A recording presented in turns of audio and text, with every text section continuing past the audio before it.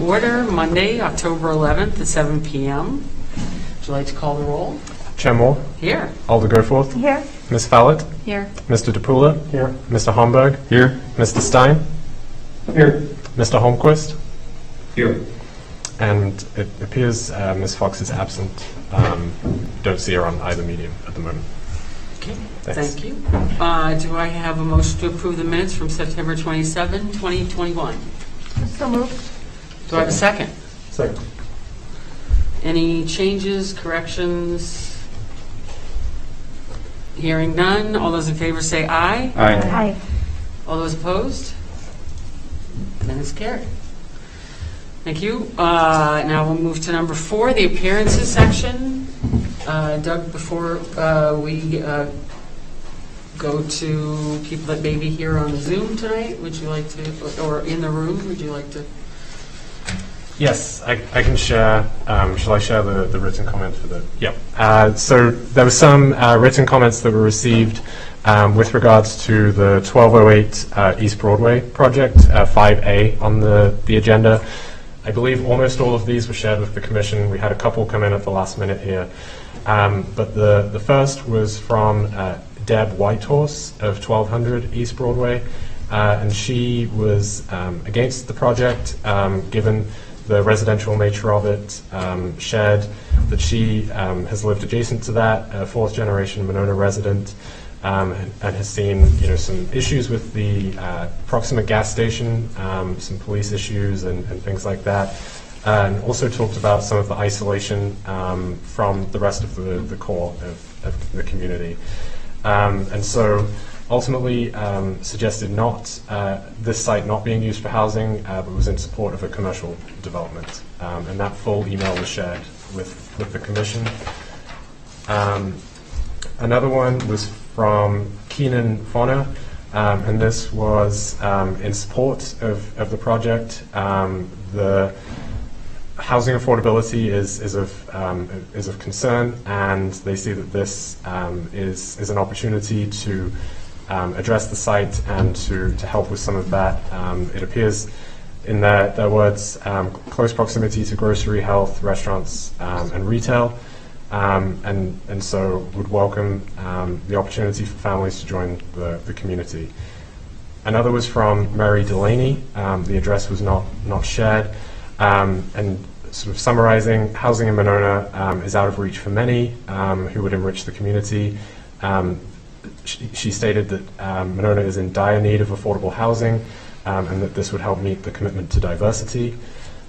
2 others that came in late, so I just have sort of the cliff notes here.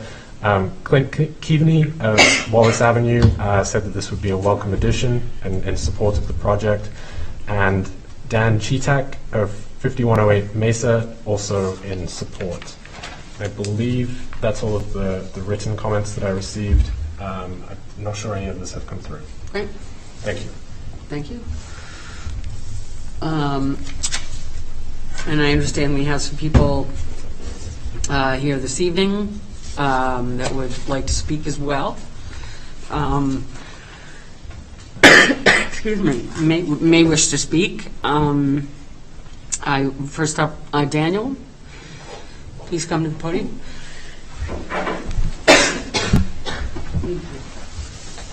Hey, good evening, everybody here, there. If you could state your name and address, please. Yes, ma'am. Daniel Bertelson. I have a business at 5320 Monona Drive. It's a local real estate office.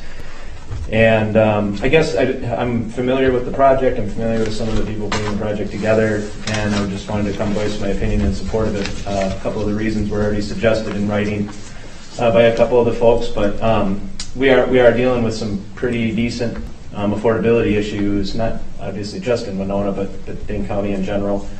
I recently just had a couple of little stories I want to share because my own personal brother just bought a house over on Maywood, and it took us the better part of 8.5 months as a single person with just a single middle of the road income, and in reality we still bid off more house than we would have liked to, but it was wanting to be in that proximity or be in the city of Monona. And he's mid-40s, college degrees, and good jobs, and it was still, man, I can't imagine somebody else that didn't have the advantages that my brother had, and everything else, and it was still extremely difficult. And probably the question of like, well, if it's not going to be residential, then we welcome all this commercial. And I just wanted to make a comment to that as well, just because I see a lot of things going on, not just locally, but nationally, when it comes to just the reuse of a lot of commercial space. So to give you an idea, my company in the last 10 years, we downsized to tens of thousands of square feet, but we have the same size workforce. And I think that's a common theme, not only in retail style businesses, but certainly service businesses and office use type stuff. So we have this growing kind of fear in our industry of this commercial. What are we going to do with a lot of this leftover commercial? And so whenever I see a residential project maybe not getting, looked at or enough or whatever, I want to raise support for it, because we are just so far behind in actually creating the housing. And for what a lot of people may not understand is we've been having a hard time even keeping up with natural disasters in this country. It's just with materials alone, getting them here and everything else. And it's not looking like it's going to get better in the next couple of years. So any project that I think can lighten that burden by obviously providing some housing to some people that we need for workers. My last comment, and when I say workers, I mean people that aren't later in life and maybe have their full-time career and their income up as high, but when they're starting out. Like I said, my brother being, in his middle age now, but 20 years ago, to even with someone else to get a first-time home now, it's becoming very, very difficult. And of course, you guys are all aware there's a lot of investors buying up properties too and things like that. And so it's just making it really hard for any first-timers or any new people to come. The last thing I was going to say, though, was in regards to employment and our actual staff. We've hired 4 people in the last 2 years, and each time we had hundreds of applicants for each job, which was really great. Everyone we ended up hiring drives here from a very long ways away, and just about every one of them, it's because they, not just our job, but along with their spouses, it's just not enough to come and be near work. And that just seems to be, in the last 10 years that I've been hiring, I guess it seems to be more and more, I'm seeing more and more people having to drive from further and further away, and that kind of seems to defeat the purpose of getting these people closer to their jobs. And while this one seems a little isolated to me as well, so I do understand some of the concerns, man, I looked at buying that place before we remodeled our office on Monona Drive, or buying land there and building. And man, I'm just excited that somebody might finally do something there. I think some of the problems that were mentioned as well may get addressed if there's more activity there and there's more people living there. And I think when you talk about as many units as that is going to be there, I'm not sure how isolated they'll be from one another, which is, it's going to be a fairly, big housing project, and they've got everything they need there. I mean, it really is a sweet spot to be able to get in and around. And I'm not saying that it would be really nice if we get more people to walk, but for 5 months out of the year at least, there's a lot of people that would drive, even from there down to the grocery store to get their groceries and then drive back. And that, man, is it a short drive. So that's all I had, and I appreciate you guys letting me speak. Next up, I have Ruth Ann Whitehorse. Welcome. Thank you for this opportunity. Is there a way I can take this off? Even you're 6 feet. You're more than 6 feet. I'm good. I'm okay with that. I just get too hot and I can't catch my breath. Thank you. My name's Ruth Ann Whitehorse Burns, and I live in McFarland, but I'm here on behalf of Chief Auto Parts, the property that's being discussed. I've got a bit to say. This thing's been going on for so long. I'm here to support North Point's development plan on the Whitehorse Chief Auto Parts properties. I have vested interest because it's my family's properties, and that's been on the market for over 10 years. I was really frustrated after reading the September 23rd housing complex article in the Herald Independent, because the same old issues keep coming up: location and residential. So some history again, some of you have already heard this, but back in 2014, we had a company and a guy by the name Kevin Newell of Royal Capital place an offer on the purchase of the property under Whitehorse Properties, which is owned by my father, Walter Whitehorse, who is now 95 years old, still lives in his home. He's a World War II vet, and he's a Ho-Chunk tribal member. The intent was to have 68 residential units. This housing was not intended as low-income housing, but for working professionals and young families seeking quality and affordable housing in a live, work, play environment. That was Kevin's explanation. There were also 20 units reserved for veterans. So instead of giving Kevin a thumbs up or down, the commission stated that if he wanted to build housing, he would also need to develop Chief Autoparts property, the larger part.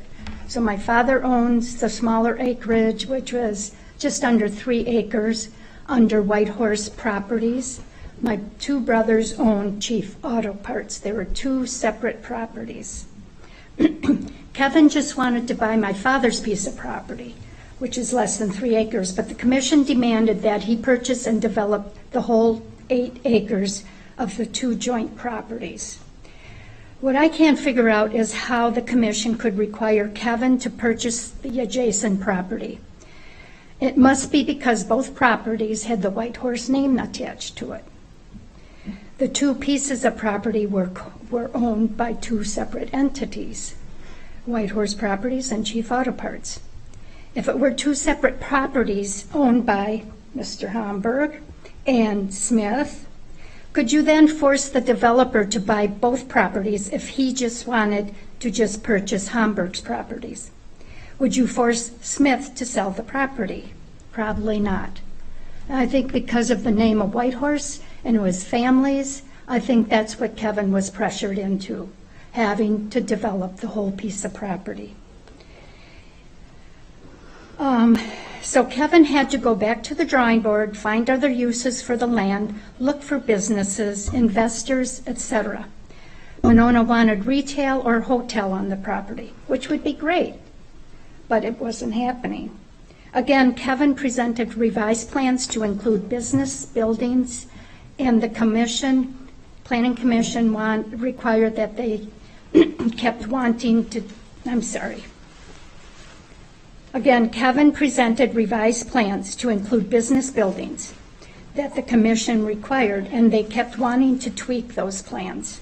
The commission would pick apart the aesthetics or lack of and send him on his way. Some of those aesthetics were, there's not enough brick on the front of the building, on these beautiful plans that he provided. The door isn't big enough. Those were the little things that came back to him. Now, when I looked at Tresta, I did my own research. Tresta had the same size door, had just brick on the lower level. So I don't get that. Kevin spent over 1.5 years pulling this together and still not getting a yes or no. Kevin lost out over $100,000 of WIDA money because of the deadline had expired, and not to also account for the money he lost just in the architecture, his engineers, and the money that he had to give us to hold the property. Kevin went back and forth with the Planning Commission so many times that he finally decided he couldn't follow through and did not renew the contract with Whitehorse Properties or with Chief Autoparts as of November 2015. It all fell through. This whole process was very stressful on the parties involved, however, probably not Monona.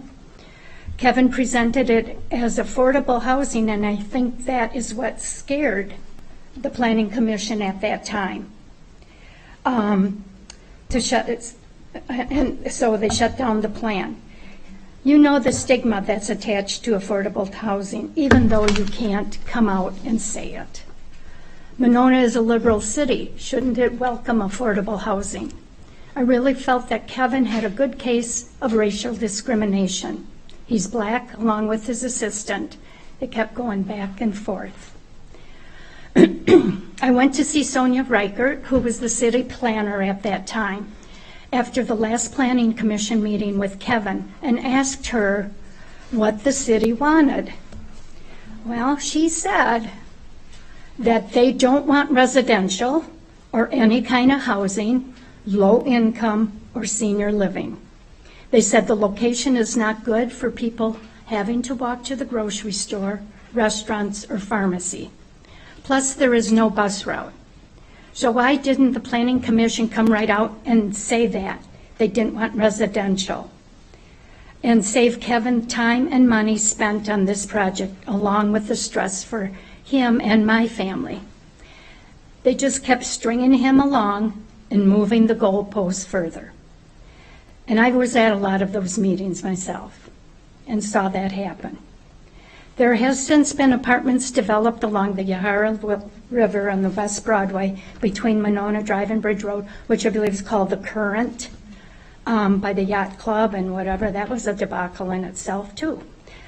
That location is approximately the same distance, 0.7 miles, from the intersection of Monona Drive and Broadway, where Pier 37 is located, with various businesses such as Pick and Save, grocery store, you've got, Staples, Credit Union. It's the same distance going from Chief Auto Parts to Pier 37, 0.7 miles, with sidewalks. Well, I measured out that distance and it is the same. There is a sidewalk on the same side as Chief Auto Parts that goes all the way down Broadway past Pier 37. There also is a Huska Park, which contains tennis courts and green space, and during the summer it offers farmers market on Sundays.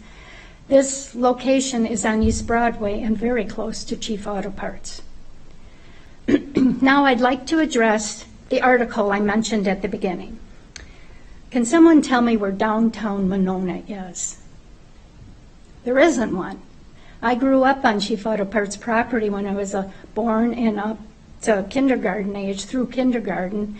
There was nothing around. It was all grassland. In fact, my dad and his family, they would, on the spot where Yahara Clinic is and even down further, in the summer they would put a teepee up. And they would also sell their baskets and stuff. My dad had to go out and sell that. There really isn't a downtown. The city stretches all along Monona Drive and Broadway. So why is it so important that these apartments be within a so-called usual neighborhood? Why is the location bad? Monona is spread out. Plus, where else is there to build affordable housing that the commission was keen on, as stated in the news article? And Mr. Holmquist, I'd like to say something for you. I know you don't like the location being near two highways.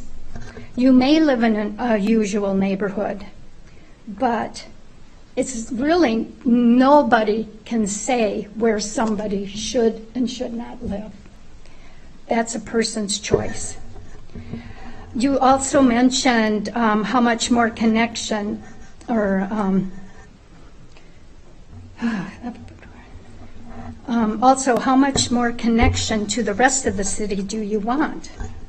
Crossing Highway 51 to get to the nearest bus stop shouldn't be an issue. People have cars. Isn't that why the commission is requiring a certain amount of parking space? And it's pretty significant. There's also Uber, taxi cabs, friends and family members for most people to get around. That statement really, to me, is putting a stigma on the residents that you're expecting to live there.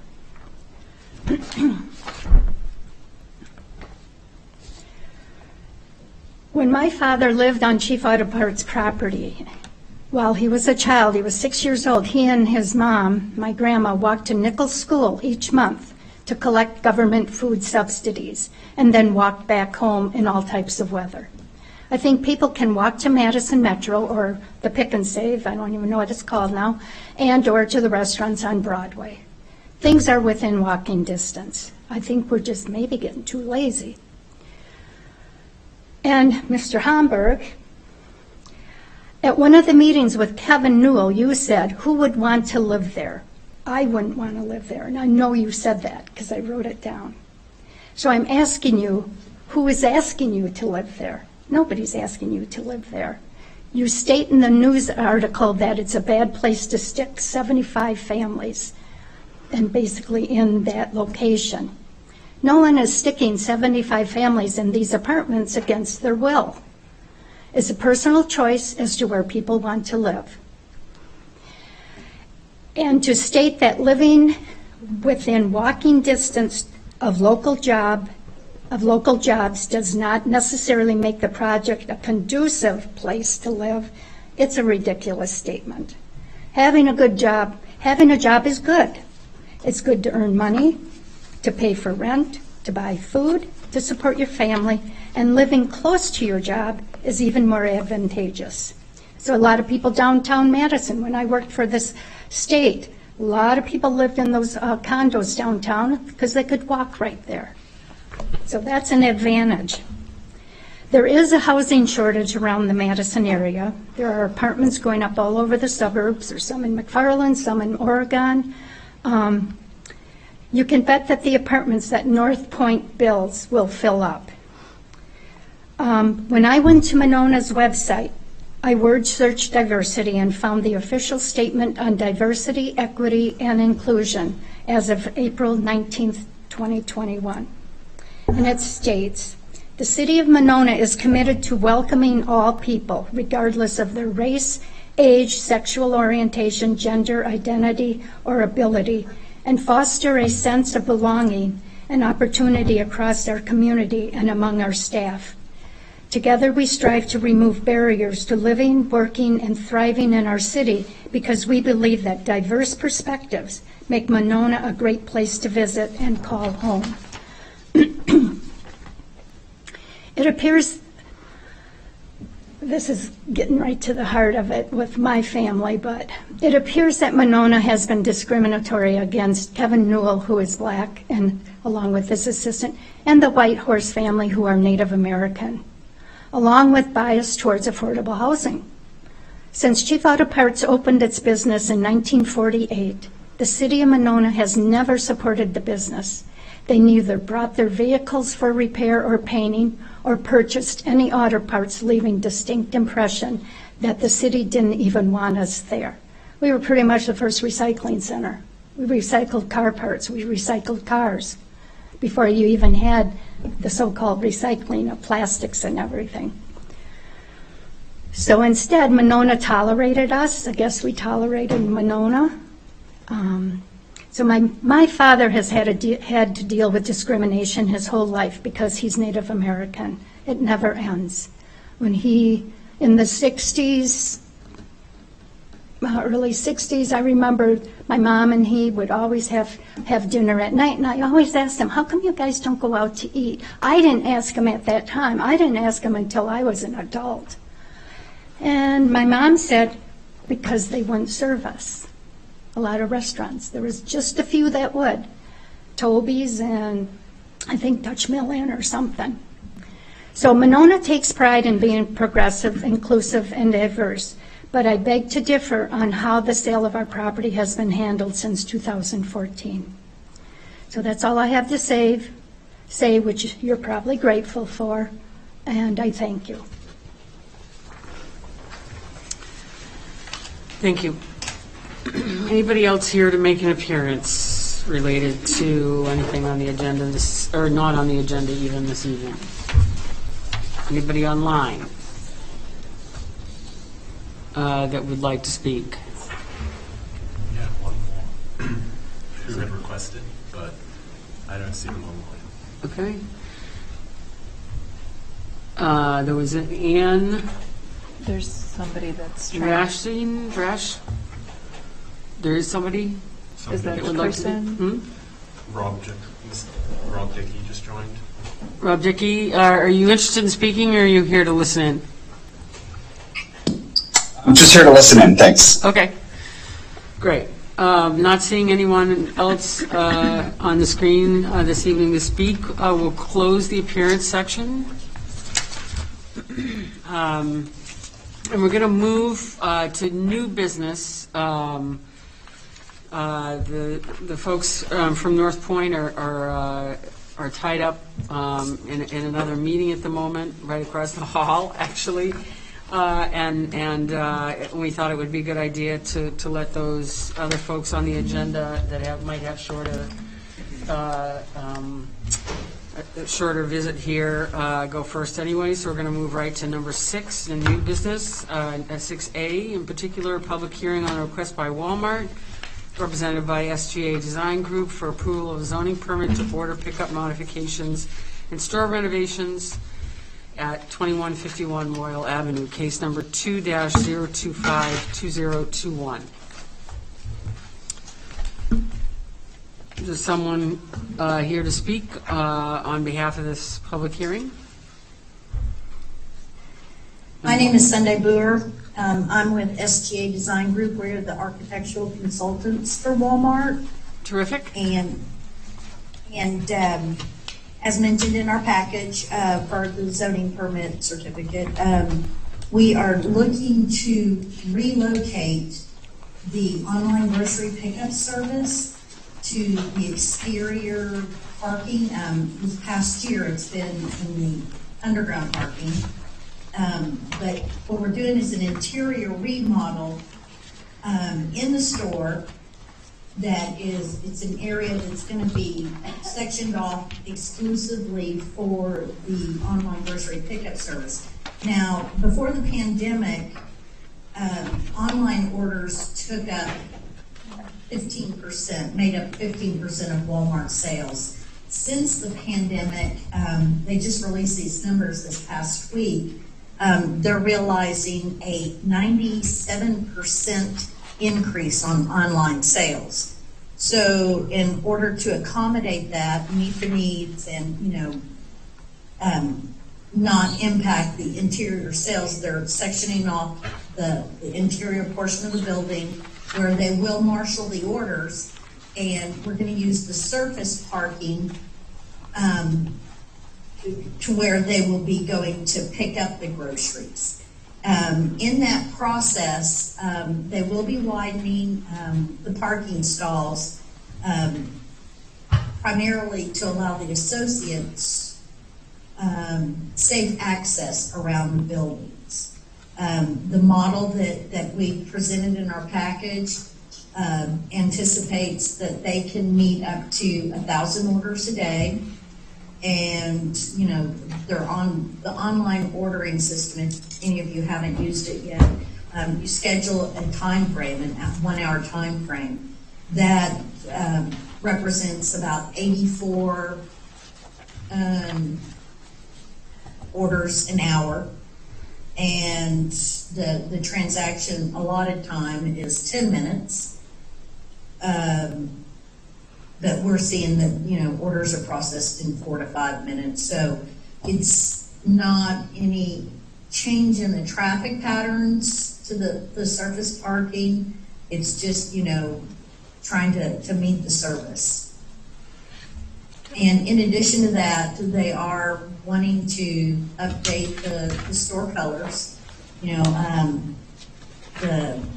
earth tone is a little dated, and there's the big rush with the neutral tones, and so we've also included that in our package.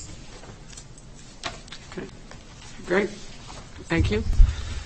Is there anyone else here that would like to speak on this particular Walmart proposal before I close the public hearing? Okay. With that, I'll close the public hearing. I thank you for your presentation, and I'll move to new business, consideration of action on the request by Walmart, represented by the SGA Design Group, for approval of a zoning permit for order pickup modifications and store renovations at 2151 Royal Avenue, case number 2-025-2021. Doug? Thank you. So just as an overview here, this is a zoning permit request for the order pickup and store renovations.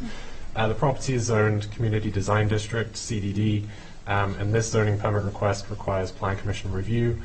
The pickup modifications result in a net reduction of 8 parking stalls, taking it down from 770 to 762.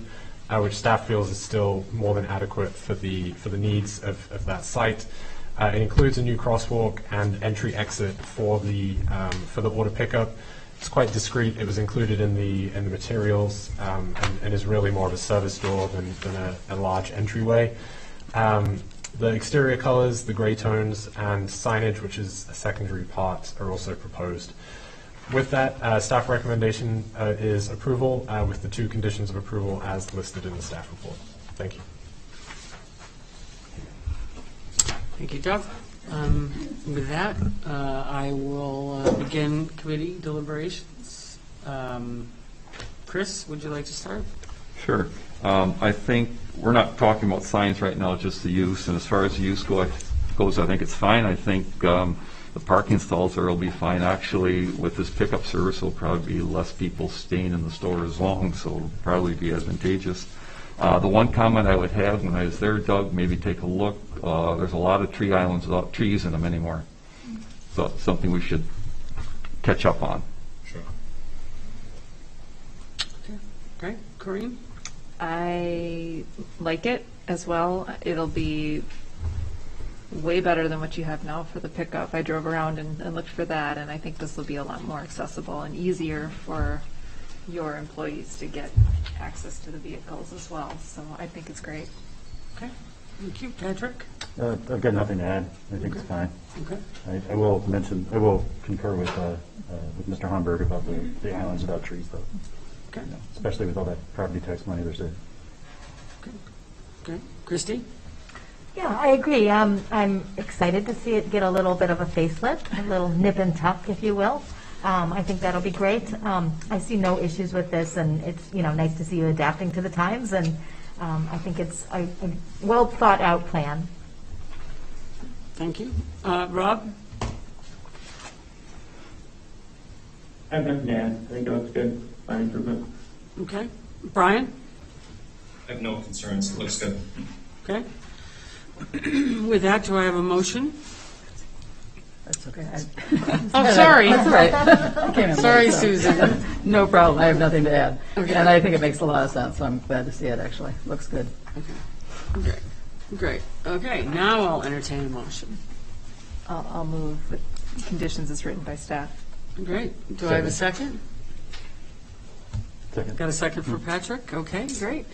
All those in favor say aye. Aye. Aye. Opposed? Okay, the motion carries. Next up is a public hearing on the request by Walmart, represented by SGA Design Group, for new signage at 2151 Royal Avenue, case number S0202021. Once again, you're up.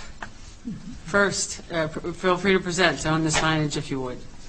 Okay, in regards to the signage, it's in line with their new branding image. Believe it or not, I believe the signs are less in square footage, just a more contemporary feel.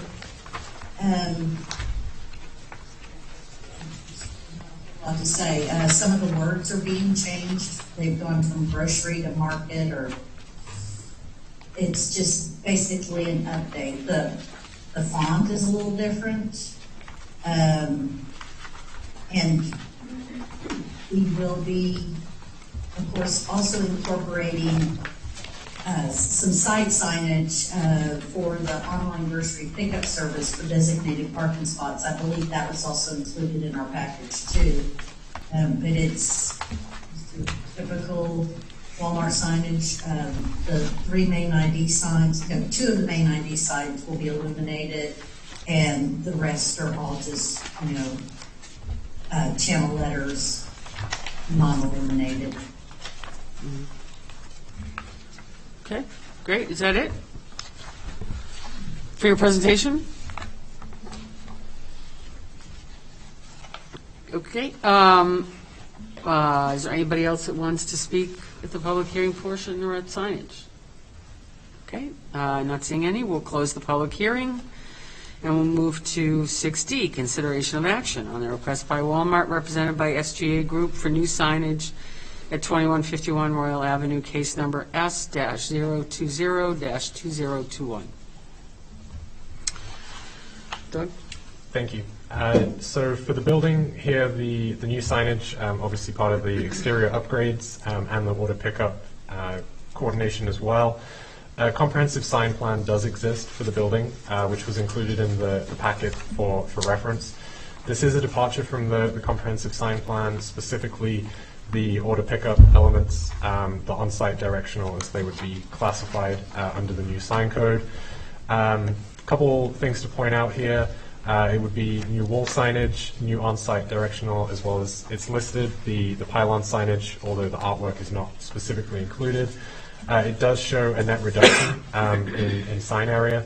A lot of this owes to the background color being used, very similar to how some of the stores at Pier 37, including Staples, have utilized that with the blue here for the brand color.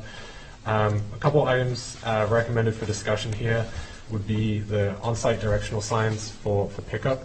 They do appear to be larger than would be allowed by the current sign code. And the graphics and the elements shown here are a little bit blurry as well. So that may be something for staff to review. But just the elements look functional in themselves, but I think just some discussion of a possible exception and just some housekeeping on that. Also noted was the temporary banner as a part of this. I believe during the removal of the main wall signs, some of the notes here on one of the sheets listed that 125 square foot banner would be located on a temporary basis, and that would be in excess again of the temporary signage that would be allowed. So just something else to discuss. So with those items, if the commission is satisfied with those, staff does recommend approval.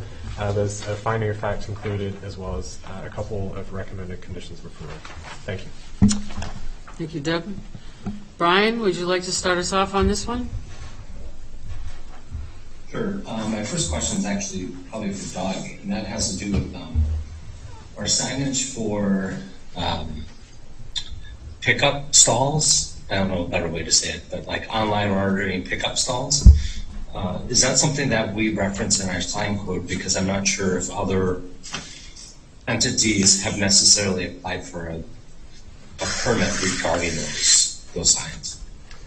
So I think in terms of the definition, on-site directional would probably, in the current sign code, would be the most applicable element to use for that, which if I recall is 4 square feet in area, but also 4 feet maximum mounted height. There have been 1 or 2 instances of 1 or 2 pickup or collection sites being included. I believe Tractor or the retail establishments there at the former Tractor building were approved administratively rather than coming through just for that item. But the square footage was less. But I think if it were to be categorized, it would be on-site directional. Okay. Yeah, and I only bring that up not necessarily in direct reference to this, but this applicant, I think, has a variety of signs in it, and I think this is one of the first sign packages that I think we review where there's a reduction in signs and a reduction in size, which is great to see. And I actually like to see the changeover of using the background of a building to its best capacity to be able to be included for that color aspect.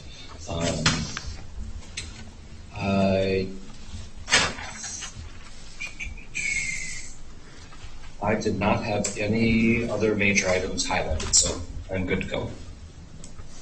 Okay, great. Thank you, Brian. Rob?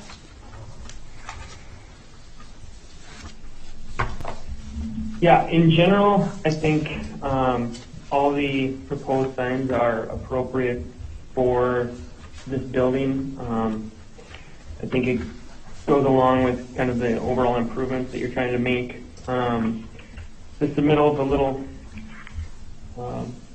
confusing, but I think if I'm following everything, I don't really have an issue with them trying to kind of state their brand a little bit more, obviously. And there's still a lot of brick, and I don't think it's going overboard. As far as the wayfinding, on-site wayfinding, if it's going to help circulation and safety, I'm for that. And as far as the banner goes, it's a big building, If it's temporary, I'm not overly concerned with a temporary banner, so long as it's not there for too long. About all my comments. Okay. Great, thank you. Susan? I would agree with Rob's thought about the temporary banner. I had the same thought.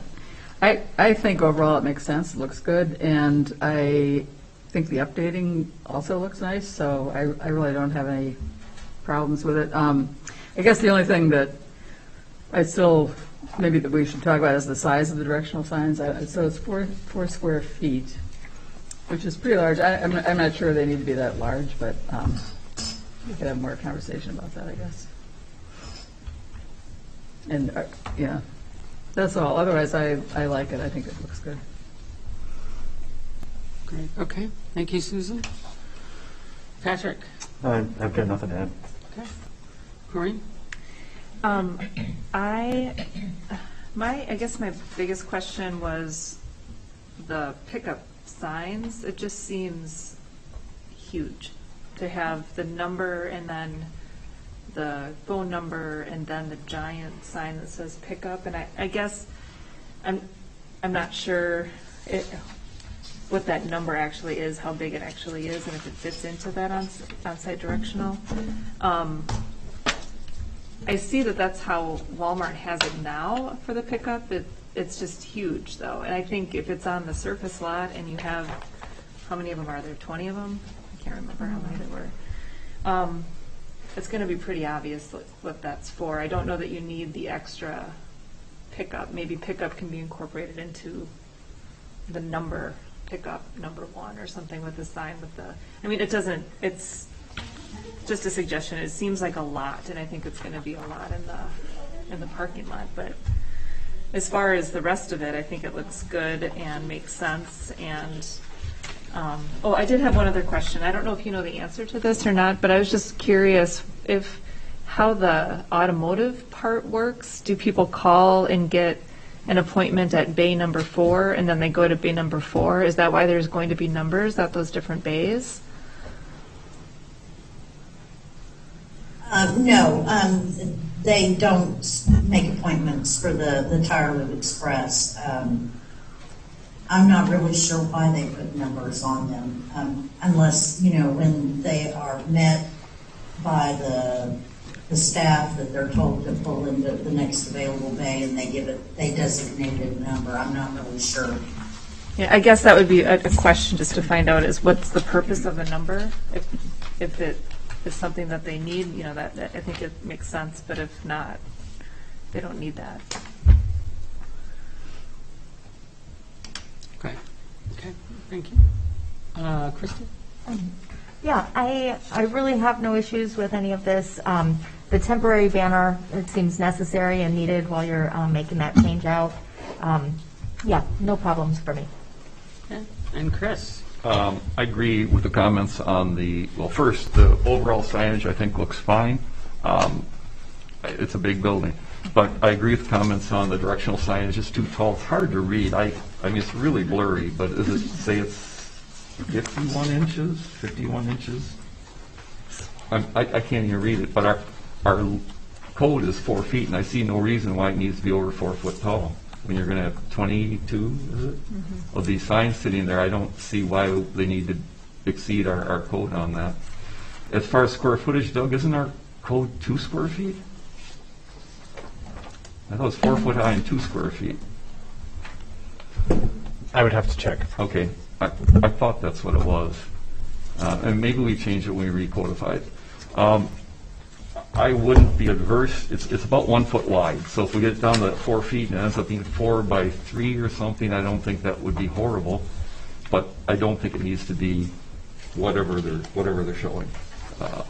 It's hard for me to tell. Do you know how high the signs are? How tall they are? I'm asking the applicant. Yes. The signs are 6 feet. Now, Yeah. Technically, there are 22 online grocery pickup service spaces that we're designating, and technically we are doing 22 signs, but they're front and back to one another. So there would be 11 posts that would have a front and back sign. They total at, I believe, 7.5 square feet when you add up all of the signage together that's stacked.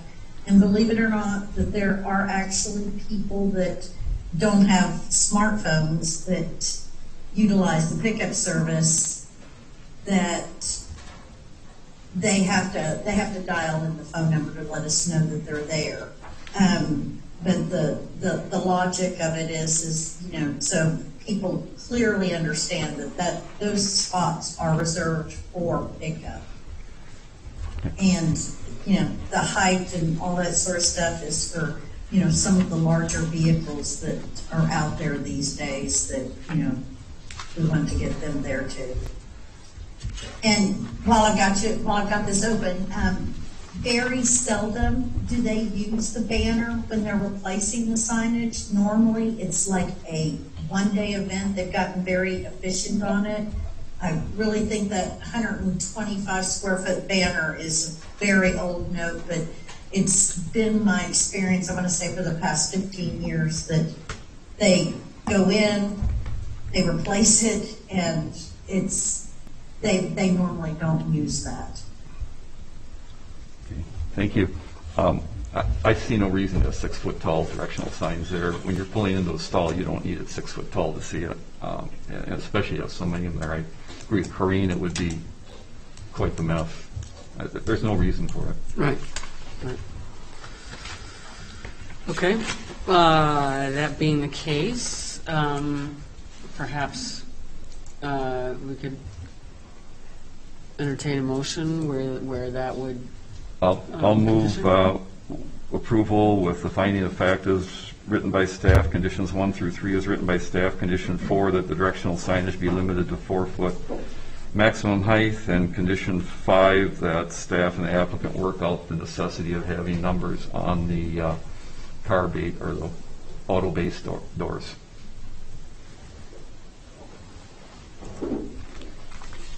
You got that?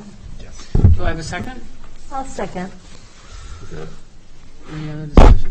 Does that Yeah. take care of your concern? Yep. Okay.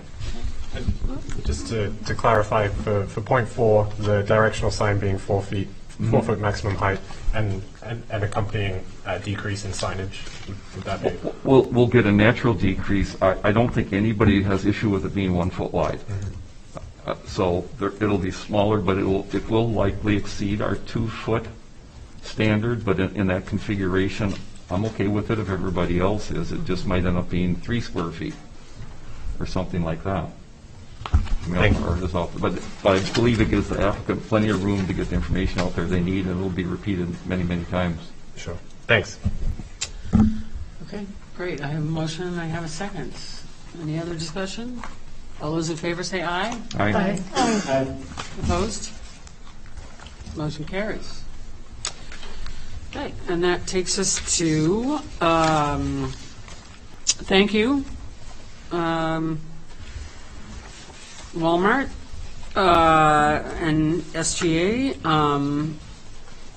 That takes us to consideration of 6E, public hearing on a request by RMR Financial, represented by La Crosse Sign Group, for new signage at 400 Interlake Drive, case number S-021-2021. Welcome. If you could state your, come up to the podium here and state your name and affiliation, and delighted to listen. Good evening, my name is Bill Rupp, and I move across Sign Company here in Madison. And as in your packet, we're proposing for RMR new signage on the south elevation of their building that faces the Beltline Highway. So I'm here for any questions that you may have. Okay. Thank you. Anybody else here to speak on this particular public hearing? Okay, hearing none, we'll close the public hearing and open new business 6F, public hearing on the request. Sorry, we have 2 public hearings?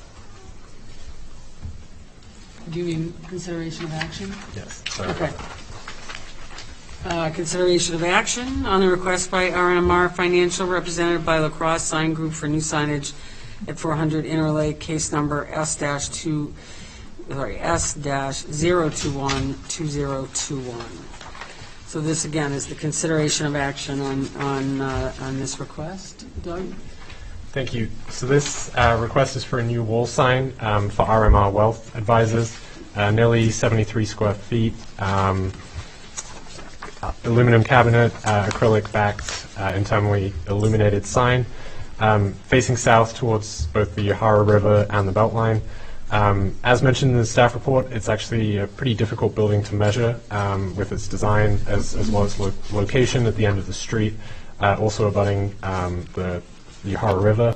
The current wall sign, the only wall sign that was included in this packet, is for one of the other tenants of the building at 24 square feet, and there's an approximately 52 square foot monument ground sign as well. There is one small existing RMR wall sign that is included. It's actually beneath one of the canopies, much smaller, and I think staff recommendation is for there to be some discussion as to whether maybe that is replaced if this new wall sign is approved. And so the city sign code does allow for additional signage for facades that face one or more streets or the channel. So I think some of the discussion would be the orientation of the building and the face as to whether this is a frontage or if it is a back or more of an access point for the building. The size does appear appropriate, and it falls in total between the two wall signs as well as the monument sign, falls within 150 square feet signage for the whole building. But I think discussion of the southern face of the building would be advisable. If the commission is comfortable with that, staff recommends approval with both the finding of fact and conditions of approval as stated in the staff report. Thank you. Thank you.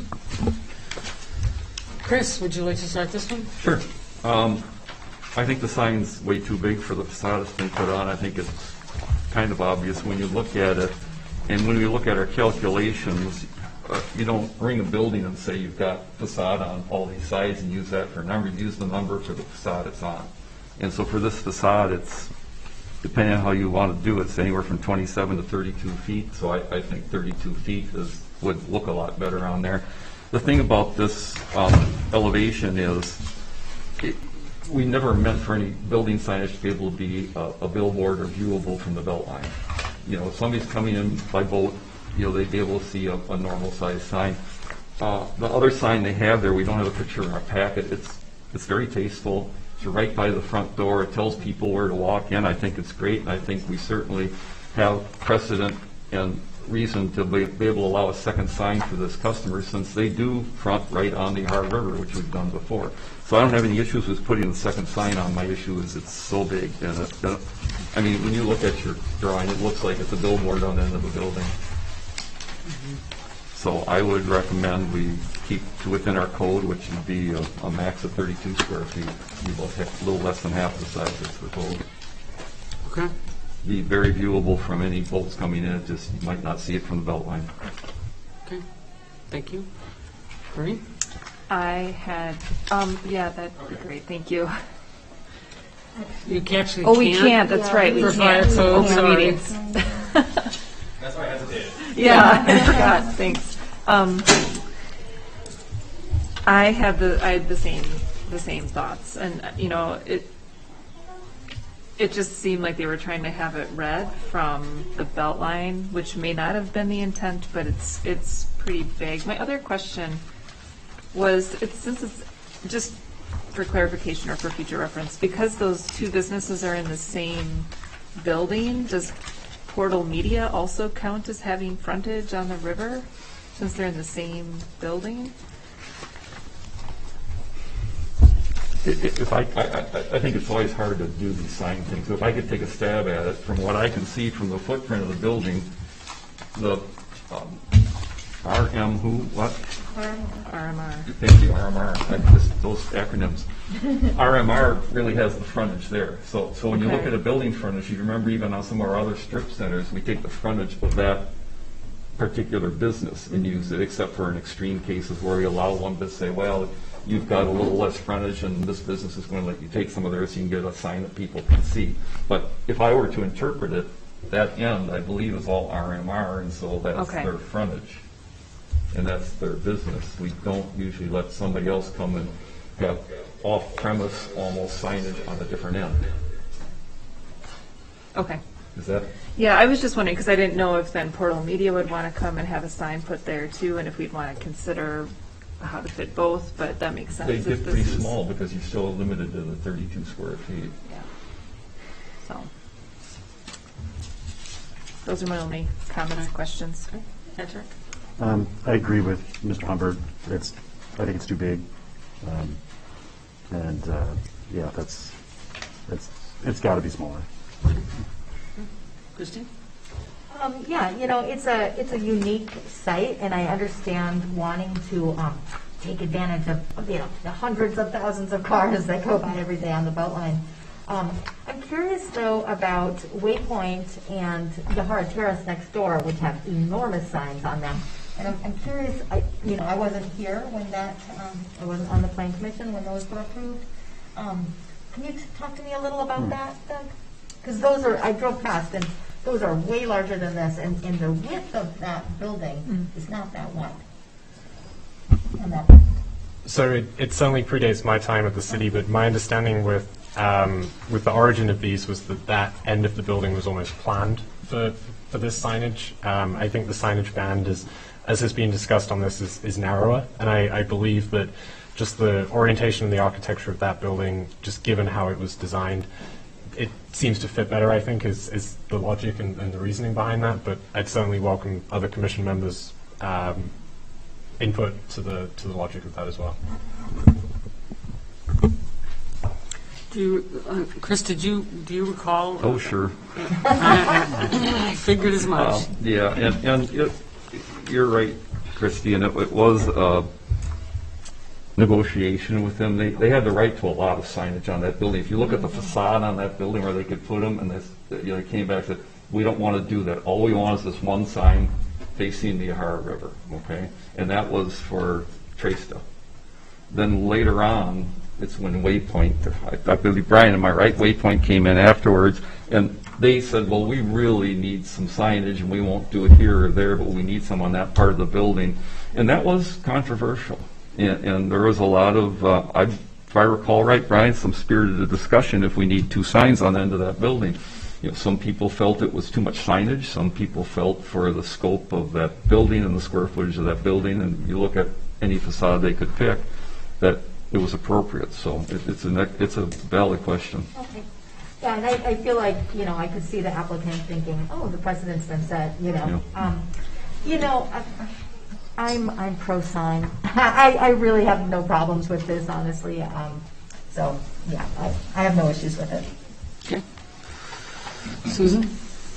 I don't really see a reason not to stick to our code on it and reduce the size. I think otherwise it looks nice. In fact, when I drove in, if anything, I thought the sign over the door could be a little larger. I mean, it's interesting because when you drive into the building, it's nice that there is the monument sign, because what you really see is Portal Media. So you need, you had to go back further and see, oh yeah, that's where it is. So yeah, I can see why you'd want one there. I might think about enlarging the current one too, but that's all. Okay. Great. Rob? Yeah, I think it's too big. I have no problem granting exceptions to the sign code when it's warranted, when there's a building of such mass that it aesthetically fits. This does not. This just seems like a kind of a gross over-signed building. I don't mean gross as in like yucky. I'm fine with the sign. I don't think it's warranted here. So I'm fine with the sign, but it should be small. Okay. Brian? Yeah, overall I agree. Like, when you're showing up to the property for business, this sign is not addressing that consumer. This sign is clearly an attempt to try to get visual from the belt line, which is not appropriate for this site. I went not only on this property site to look at the location of the sign, but I also went next door to be able to see like where on earth it's just going to be visible from. It just doesn't seem like it's utilizing what we think of for a sign to indicate where you are, where you want to be, and where you need to go. So way too big. I would say we'd stick with our the 32 square feet on that side. Okay. Thank you. With that, do I have a motion to? I'll move approval. Finding of fact is written by staff. Conditions 1 and 2 is written by staff. Condition 3, maximum of 32 square foot for the sign. A second. We have a second. All those in favor say aye. Aye. Opposed? Motion carries. Nay. Oh. What? What? I would just say nay. Oh, sorry. You got that? Okay. Great. Thank you. So I do believe that brings us back. Unless we've got other goodies on our back. No. It brings us back to unfinished business. 5A, pre-hearing conference on the request by North Point Development Corporation for consideration of a zoning permit for new construction and a new use at 1208 East Broadway, case number 2-022-2021. Welcome back. Good evening, everyone. Sorry for being a little bit late. It's interesting these having to be in two places at once. We were actually in a room across the hall, but in McFarland at the same time. Do you mind if I, let's see, how did we do this last time? What did we do? That was everything on hand. Yeah, we actually, we can put it up on the Zoom meeting, Sean. I have it on my computer and I can sign into the Zoom if you want me to just share my screen that way like we did last time. Either would work. Elisa can help move it forward, whichever you prefer. Well, let's do that. Okay. Perfect. All right. She's such a rock star. She can do anything. Yeah. If I touch this way. So no, we're just going to have to ask her to go to the next slide. Yep. So go ahead and, is that Elise? I'm sorry. Yep, Lisa. Elise, thank you for your help and perfect. Oh, perfect. I can control it from here then, right? Yeah, I'll go. Awesome. Well, you can't control it. You just got to tell her. Oh, okay. You got it. Got to figure it out. Okay, cool. Yeah. First off, good evening, ladies and gentlemen. How you guys doing? Good to be back again. Nice to see you again. We're here back to talk about our development called Broadway Lofts that we're going to propose at 1208, or approximately 1208 East Broadway. I'm going to, in the interest of time, since you guys are so nice to let us kind of go do another meeting, I'm going to keep my comments short. I'm just going to do a reintroduction because there's some commission members that weren't here last time we were here. My name is Lane May, representing Dreamland Real Estate. This is Sean O'Brien, representing North Point Development, and together we lead and co-develop unaffordable housing projects in the state of Wisconsin. North Point was the creation of Andy Demke and Calvin Schultz about 10 years ago, 2010, so 12 years ago, with the specific idea of addressing the affordable housing need in the state of Wisconsin. Can you go to the next slide, please? In 12 years, they did a lot of work with Sean. Sean used to spent 15 years at WIDA. The last 8 of that time, he spent as the commercial lending director. So he knows this project, or these the WIDA grant process inside out. Had a great partnership with Cal and Andy. Decided to join on. A couple years later, I joined on, and together we are trying to add to the affordable housing stock in Dane County and along the state of Wisconsin. As you can see in the map there, we've been doing a lot of work down in Dane County, but Wisconsin's been a definite target, and I think we've been doing a really pretty good job with it. Next slide, please. At this date, in 12 years, we've managed to add just under 1,500 managed units of affordable housing throughout the state of Wisconsin. We're proud of that. I think it's a great thing, especially when you're going 50 or 60 units at a time. It's an uphill battle. We're very proud that we keep that going.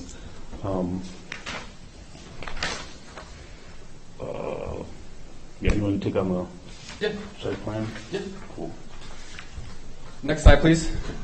So we really appreciated the discussion last time. Again, we're speaking about the 2 lots basically behind the Shell gas station, Lot 4 and then Lot 1 of the recently divided property to the west.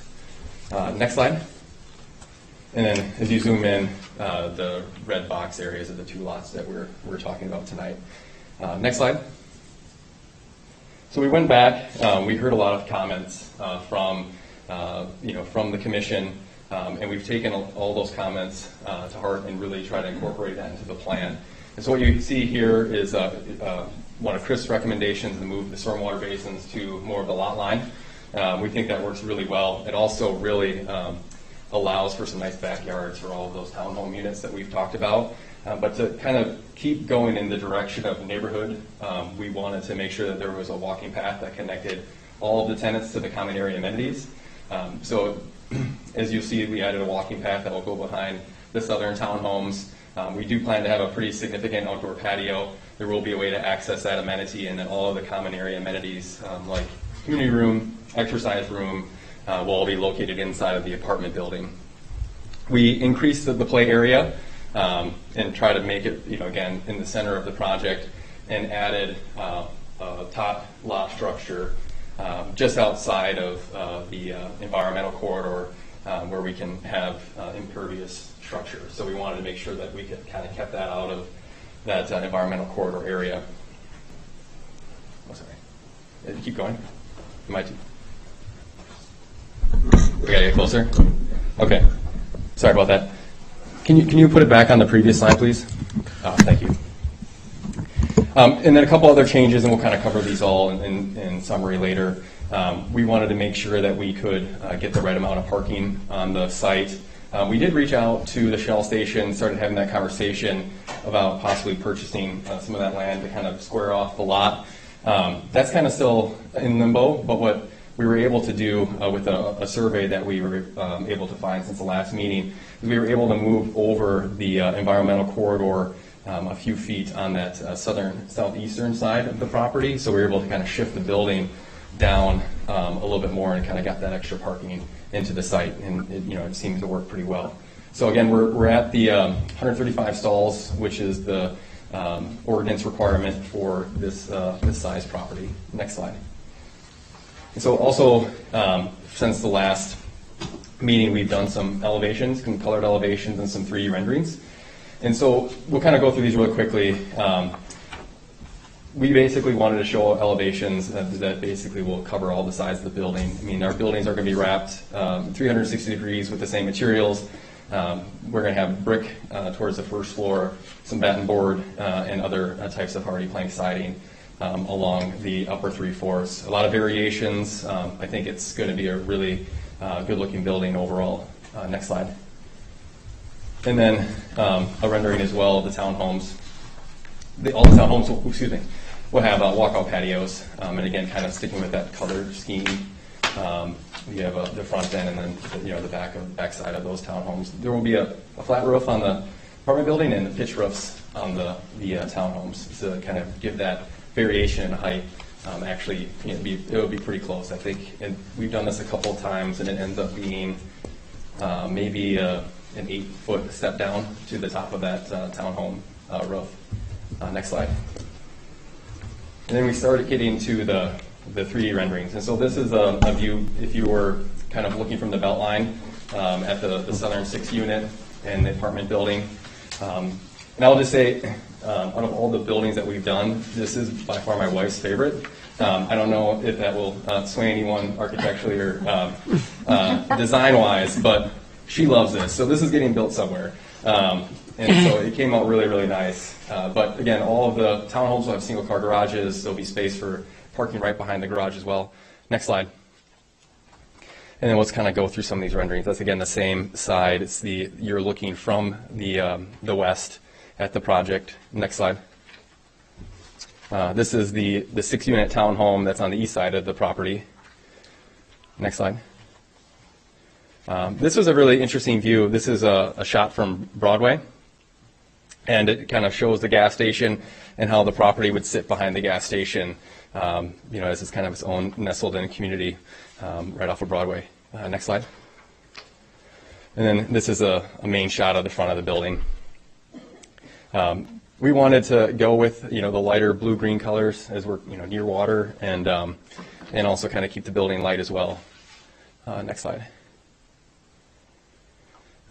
We also had a landscaping plan done, and the goal here is really to kind of over landscape the site. There's a lot of nice trees and tree lines down on this site already, but one of the things that you'll notice is we've tried to include additional landscaping between us and the gas station, in between our site and Broadway, and in between our site and the Beltline.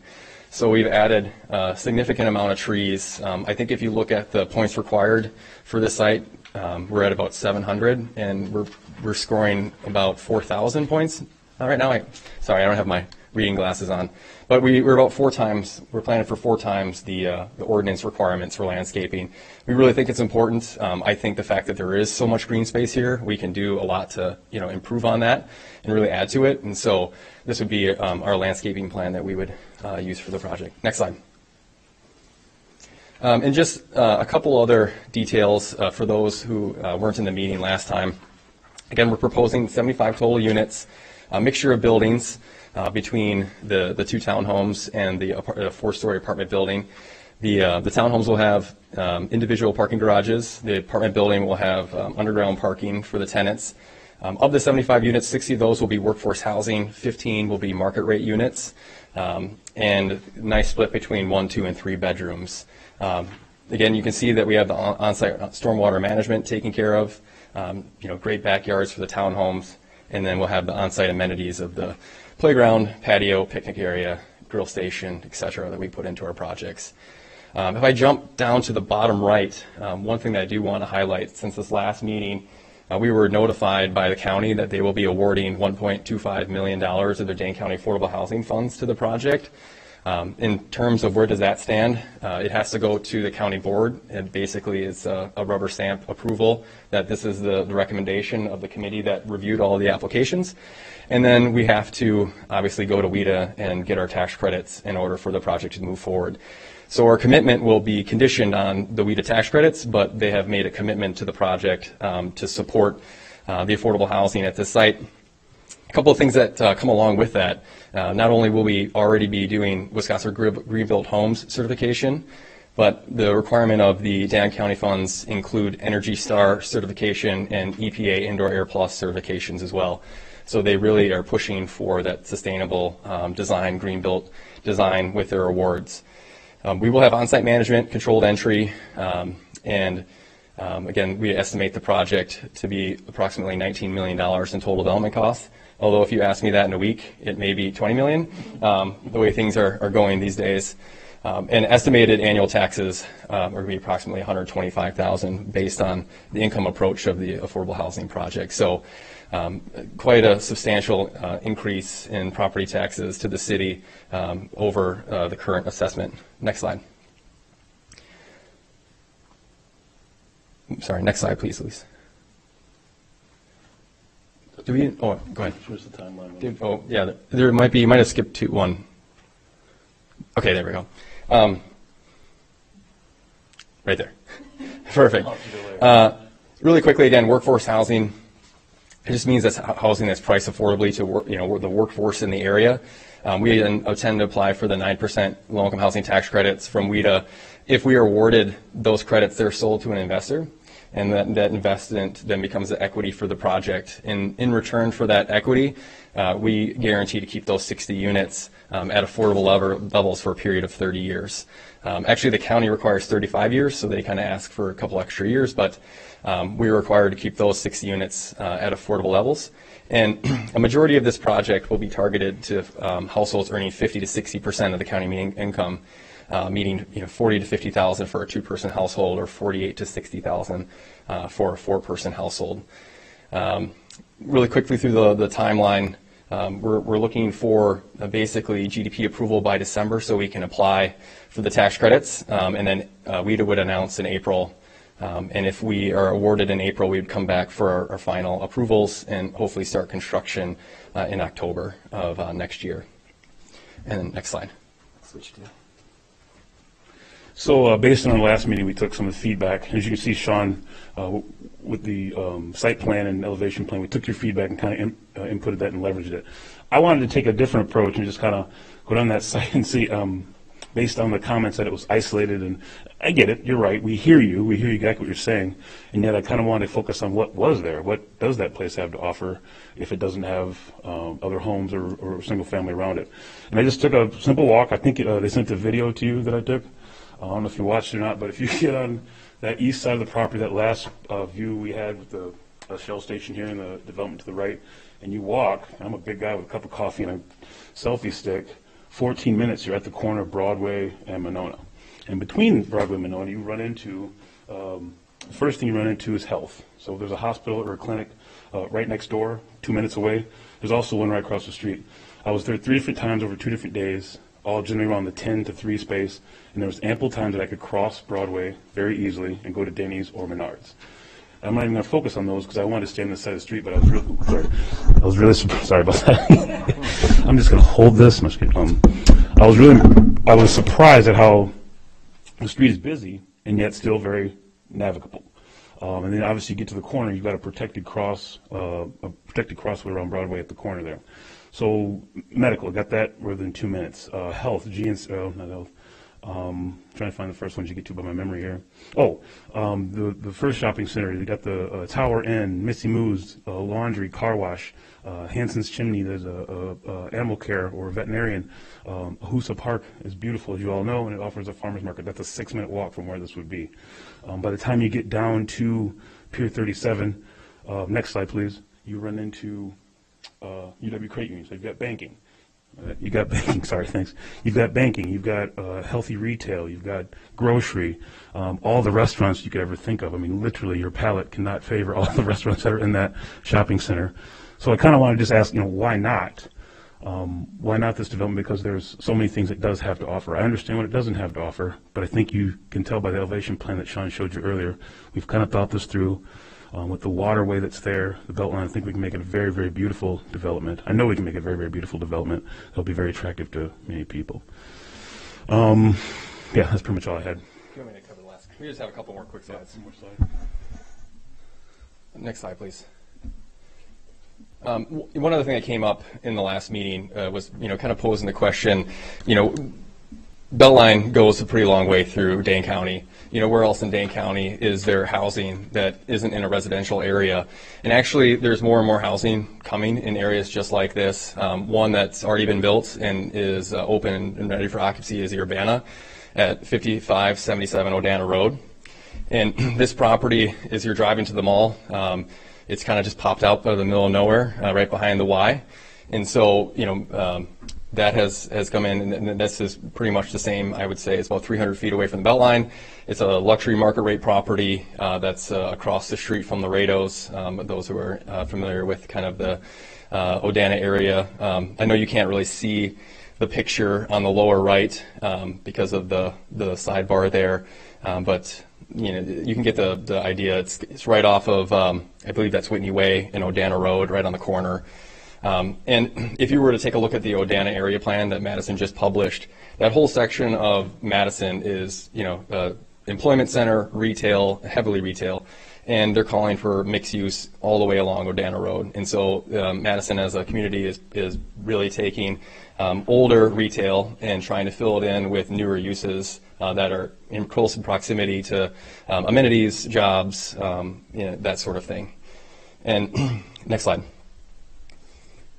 And then also, if you were to take a look at the Stoughton Road revitalization plan, I think what you would see is there's a desire to bring more down Stoughton Road towards Broadway from Madison. It's kind of starting already with the Starbucks and the Youngblood Brewery, but as things start to continue to come down Stoughton Road, you're going to see that as an area for redevelopment. Next slide. And then lastly, again, I'm sorry you're not going to be able to see much on the right. I'm not sure if we put this up last time. I can't recall. We did not. Oh, we did not. Okay, so what we wanted to do is just give you an idea of the rent structure for the project. Again, a majority of the units are going to be 50 to 60% of county median income. So you're looking at, about $884 to $985 for one, and anywhere between $1,062 to $1,185 for a 2-bedroom. And then we will have some market rate units, and really those market rate units will have to be not only proven out by a market study, but then have to be underwritten by many folks, including our investor and lenders. And the reason why I point that out is that we're expecting, decent market rents at this property, which will, really drive the operations. And so when we get asked the questions, well, who will live there and how will the property be operated, there's a lot of folks, investing in our organization that will be able to get these rents, keep the property well maintained, and really drive that mixture of incomes to live at the property. We also were asked last time to kind of come back with some occupancy data. We were able to pull occupancy data for Monona, specifically the, I'm sorry. Alyssa, can you move the Zoom screen? Yeah, if you choose a different presentation style, that will move. That may actually be community media. That may be on our end, but we may still be able to do it. Oh, okay. Usually when this happens to me when I'm presenting, I just click on it and move it over. Yeah. I don't know if that's possible or not. Is it possible, Will, to move the Zoom box out of the way? Oh. Yeah. The wizard behind the screen just shows up into the room. How does that happen? Oh, it's right there. Okay. I didn't know that was Oh. Yay, thank you. Okay. Thanks, Elisa. You always blame the intern, right? Thank you. For Monona zip code, MG&E is showing a less than 5% vacancy, but we've gotten market studies in the past and reached out to Baker Tilly, who's our consultant for market studies. And in the primary market area, which is, again, where we would expect to draw our tenants from for this project, there is a 3% vacancy in affordable housing developments and a 1% vacancy in market rate developments. And the information that we also were able to pull from Baker Tilly shows that the number of extremely cost-burdened households in Monona has increased over the last 10 years. And so what that means is if you're defined as extremely housing cost-burdened, you're paying over 50% of your income towards rents. And so that has gone up in Monona, showing that there is a little bit of an affordability need in Monona. And then I just wanted to point out, again, Lane talked about my background at WIDA. We've done a lot of projects when I was at WIDA along the Beltline. Some of the most recent ones include the Royal along Broadway, Artisan Village, which is 168 units behind Novation Campus, and 95 units at Taylor Place Apartments, which is a 4-story building at the old Babe's restaurant. And all 3 of those are 100% full. The Royal's been open a little bit longer. Taylor Place Apartments opened in February, and Artisan Village, I believe, opened last year. And so all of these buildings, have leased up really quickly. I think, again, some of the benefits are location, proximity to getting onto that Beltline and getting anywhere you need to go in Dane County. But there's definitely a need in Dane County overall, and we believe that this is a really good site to add some more, affordable units for not only the community but for the county as well. So with that, I'll be feedback and here to answer any questions. Thank you. Thank you to both of you. Thanks. So can we now get that tile? Yeah, can we now get the tile back? There we go. Perfect. Thank you. I want to thank you guys again for the proposal and the deliberations and the time and effort you put in it to date. And I also want to thank the committee for the deliberations that occurred while I was absent from the meeting the last time. I know this is kind of a new thing, if you will. Also want to thank those community members that weighed in with their public comments either by email or this evening at tonight's meeting. And with that, I'll open it up to committee members. Rob, would you like to start? I will start. Fair enough. Thank you for that presentation and recap of things today. I appreciate it. I was not able to be at the last meeting, but I did watch that meeting and take in everything that was said there. So thanks for the recap. Where to start? Everybody's on board with the kind of merits of the project. addressing affordable housing, and I'm right there with everybody. I was first go around, I think everybody was then too. The veterans housing in the last one was a great component as well. The Lutheran social services, I like it. You make a compelling case for walkability and some of what does this place have to offer, not what does it not offer. But I have to go back and look at it and say, okay, this is a detached housing development. It is not attached to any other housing in any way, really. We have a zoning map. We have a future land use map that identifies this as a commercial corridor. This would truly be an island of housing in our land use map, which, why do we go through the exercise of creating these maps and zoning? It's to control and not control, but promote successful development for our community.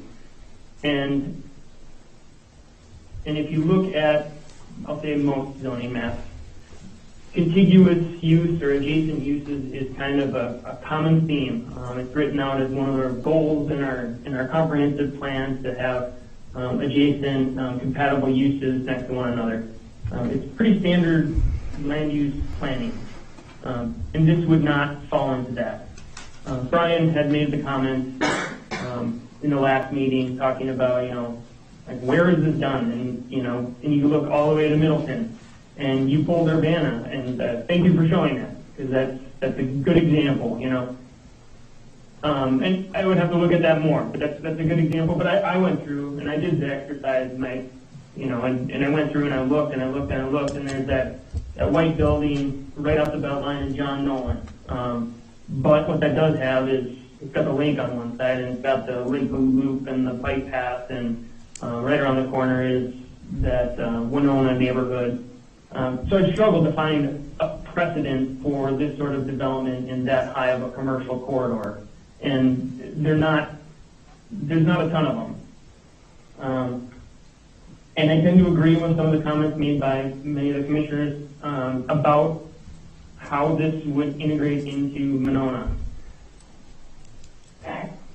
And it's really tough, and I don't want to be wishy-washy. I am going to be wishy-washy, it's a spoiler, a little bit. But it's time and it's money for you and all involved, and I understand that. I'm in this world. But I really struggle with how this, what it comes down to? It comes down to, this project is great. Is this the right place for the project, or is this a place for the project? And it seems to me it's more a place. It's not the right place necessarily, and that's what I struggle with, because I like what you're proposing. I like this proposal a lot better than ones we've seen in the past. But I struggle with, are we just putting a yellow dot in our land use map and saying now this is residential? Should we go down to the Shopko site and put a yellow dot there down the road? And do we want housing there? Is that something we want to explore? Sure. It opens up the question: where are we going with our comprehensive plan and our land use plans? And I'm not saying things can't change, but a lot of work and thought is put into those, and it's not done willy-nilly. There's precedent sets for how cities are developed, and island residential and commercial is not a common practice. So I'm going to leave it there for now. Maybe I'll come back and muddy the waters more in a little bit, but I'm talking out of both sides of my mouth here, I know, but yeah, I'm just going to stop talking for now and listen to some other commissioners. Thank you, Rob. I appreciate you stepping up to the plate first. Brian? Sure. I can go next. I do also appreciate bringing up the Urbana project. I'm not familiar with that project. I am familiar with that location. And I'm familiar with actually some of the housing projects that are actually were done years ago, actually on the other side of where the Y is on the other side of the road, which is a very complicated entry and exit point, and I'm not sure if that was actually a wise decision by the city of Madison. And I don't know the details surrounding this project, so I can't really comment on it, but I do appreciate kind of the follow-up on that part. If I take land use and zoning out of this is a wonderful, well-designed, amazing project, which I would love to have here in Monona. I agree, Rob, I think put it well of like, is this a spot? Yeah, it is a spot, but it's not the spot. I still struggle with that piece. I think it's an amazing project. It's well designed. I have to put out there, we think this is affordable. This is not affordable housing, guys. Like, it might be by the terms of LIHTC and all those other pieces, but if you look at these rents, like, I'm telling you, there are two professional college graduate people that still would struggle paying some of these rents. So I don't want us to kind of walk away thinking like this is a significant dent in our housing issues regarding affordable housing, because these numbers are still difficult for many of our residents and other residents to be able to meet. I'll leave it at that. I don't want to repeat myself from our last meeting, so I'd like to hear from others that weren't able to be there, and then be able to offer comment beyond that. Okay, great. Thank you, Brian. Patrick, picking on all the people that weren't here first. No. Sounds good. I wasn't here at the last meeting, but I want to applaud you for bringing this bold idea to Monona. I have some comments and some questions, and I want to give those comments and questions from the perspective of someone that's actually lived in a neighborhood with affordable housing for a long time on the south side of Madison. And I guess I want to ask a question. Does anyone know how many apartment units that Monona has created in the last 10 years? With the current and everything else? I don't. Off the top of my head, do you know? Does anybody know how many apartments are at the current? We probably created 500. 500, 600 in 10 years. How many affordable units did we create in 10 years out of those 500? Zero? Yeah. So we talk about this isn't a dent in the affordable housing issue that exists in the city and in the county and in the state, but it is a dent. It would be probably the first time in 10 years that Monona did something with affordable housing. This is a great project, and it would have been great on the current site, right? Would anybody agree that this would have been a great project to have there? Mm-hmm. But it's not. It's not there. And so, sure, it's isolated, but the Lake Point neighborhood is fairly isolated with a long walk to the grocery store, the Super Walmart that we talked about earlier today. That's been a pretty successful community over time. And the city of Madison took a great risk upon that in trying to redevelop that neighborhood, and because it once was the most notorious drug-infested neighborhood in the city. So we don't have data. I tried to get some data for police calls to that property of the Shell station, because I saw that in the commentary, but we don't have that data in front of us for this meeting. But I just really want to say that we talk a lot about diversity and inclusivity and all of these things, and here is an opportunity to perhaps do something about it in a physical and in a physical way, in a concrete way. I think the project looks great. I think you guys put a lot of effort into this, and you have a pretty great track record of building things like this. I have no doubt that the property would fill. And I think we're really focusing on, there's no other houses next to it, right? There's no other houses next to it. But, think about someone that's living in an urban environment that could potentially be dangerous, that could have many, many negative issues around it. coming to a place like this and having an opportunity to be in the Monona Grove School District and taking advantage of all the things that we have in Monona to maybe improve their lives. It's kind of hard to think about that when you haven't been there before. So I would just like to say thank you for putting this together, and I think it's a great project. Thank you. Maureen? Hi again. Hi. In person this time. If you don't mind me kind of walking through my thoughts on this, Rob, I kind of feel like I might be in a similar space as you in a way. I mean, this project is great, and just, we do have this question about land use and our comprehensive plan. So it shows it as commercial, but then I think about, I read through the plan, and so I'm going to probably pull some quotes from the plan just to help explain where I'm thinking. So it says that we need to look at market trends. We need to look at our needs and market trends, and those need to be considered and balanced when determining land uses for areas of development and redevelopment. Well, obviously, okay.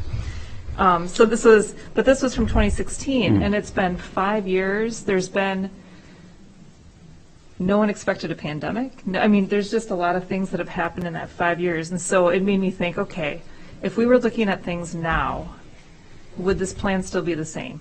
Maybe it would, maybe it wouldn't, but I don't think the plan is meant to be like this airtight, locked-in thing. So we have to look at it, we have to consider it, we have to think about what we want as a community, but I don't know that the fact that our future land use map shows it as commercial needs to be the only thing that we're thinking about. So then I was looking at the 2014 minutes from the proposal that you were talking about today, and very similar, a lot of similar things in it. So what's different this time? And so then I was looking at our vision for our community, and it's to be a welcoming, vibrant community where people want to be. I think we see that because we have, the gentleman today that was talking about his brother that wanted to move here, and so they spent all that time looking. There's a lot of people that want to live here, and we know that, and we feel that because they're looking for homes and they can't afford them. So it's a challenge right now. A lot of information has been prepared on workforce housing, and since our plan was adopted in 2016, and there was the gentleman, I can't remember his name, but from RE/MAX, talking about the workforce housing. The Wisconsin Realtors Association had a study that they compiled, and it prepared information or pulled together information about our challenges, our housing challenges. And so Dane County is one of 4 counties where the median income household cannot afford the median priced home. So that's shown it's not affordable, and rent is categorized as barely affordable. So then we look at our plan again, and it says we want to ensure the city's ability to retain and attract a talented workforce, and we want to add that residential density to support commercial areas. So we know that our business community is looking for places for their workforce to live. And I also just, so to tell a couple of little stories too, I heard about someone in our school district who's driving up from Rockford every day because he can't afford a place to live. That is, that's unfortunate. So hopefully he'll be able to get a place soon. I have some other friends who they want to stay in the community. Right now they're paying $1,700 a month. They want to stay. They're getting a house. It's $2,000 a month. I mean, it's just a lot. And then from my own personal experience, I just bought and sold in this market this summer, and so it was crazy. And other communities are taking on this issue in different ways. Like there are communities in California, they're transitioning their single-family homes into duplexes, and that's right in the middle of a single-family neighborhood, and that's of course controversial. There's other communities that are permitting accessory dwellings in larger lots. So there needs to be some different creative ways to look at this problem. So, and then you mentioned DEI, and I think that is a really important thing for us to be thinking about, because this is something that we in the city, we just have a task force So does this really help us lean into that a little bit? Maybe. I think it does. So there is a lot of potential for additional development there too. So right next door, there are the 2 adjacent parcels that you mentioned that you think that they're, you know, we don't know. Maybe they're going to be developed, maybe they're not. That's the hard part for me. But there's also the fire station down the street.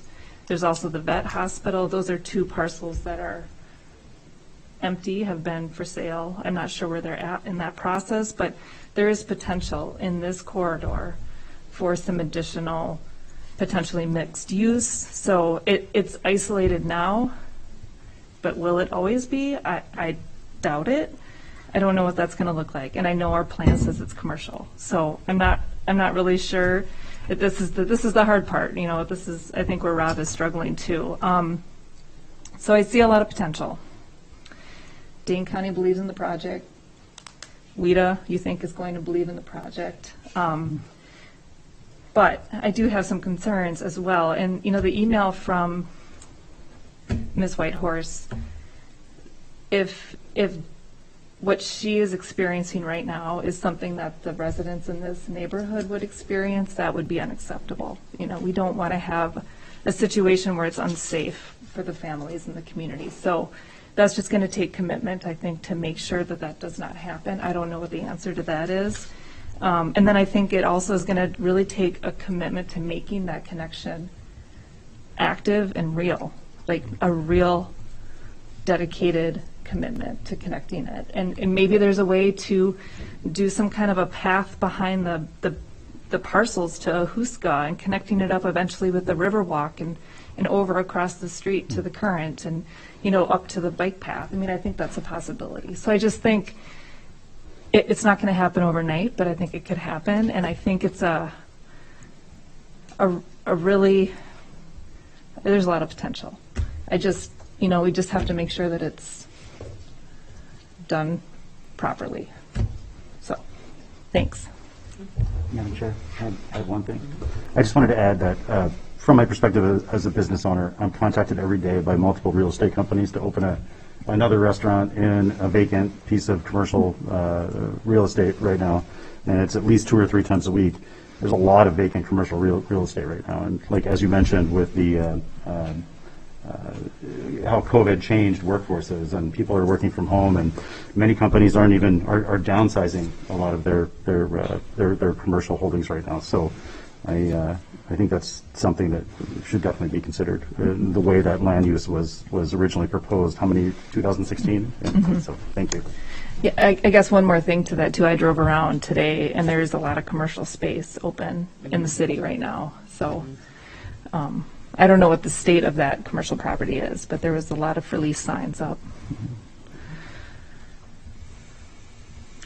Before I go to the rest of the committee, I should just point out that because Corrine, you raised it, when Deb Whitehorse's correspondence came in, which I very much appreciated, I reached out to our police chief, and while he couldn't provide exact data on 15 minutes notice, since it was right before the meeting. What he did say is that in regards to the gas station, that he said that there's no alarming issues, which isn't to say that there is an activity that goes on there, but that the activity that goes on there is, as Deb pointed out herself, is very, very typical for any kind of urban gas station. And he said it's no more or less, and if you compare it to the Quick Trip that's on West Broadway, there's no comparison that the Quick Trip on West Broadway is a lot worse. And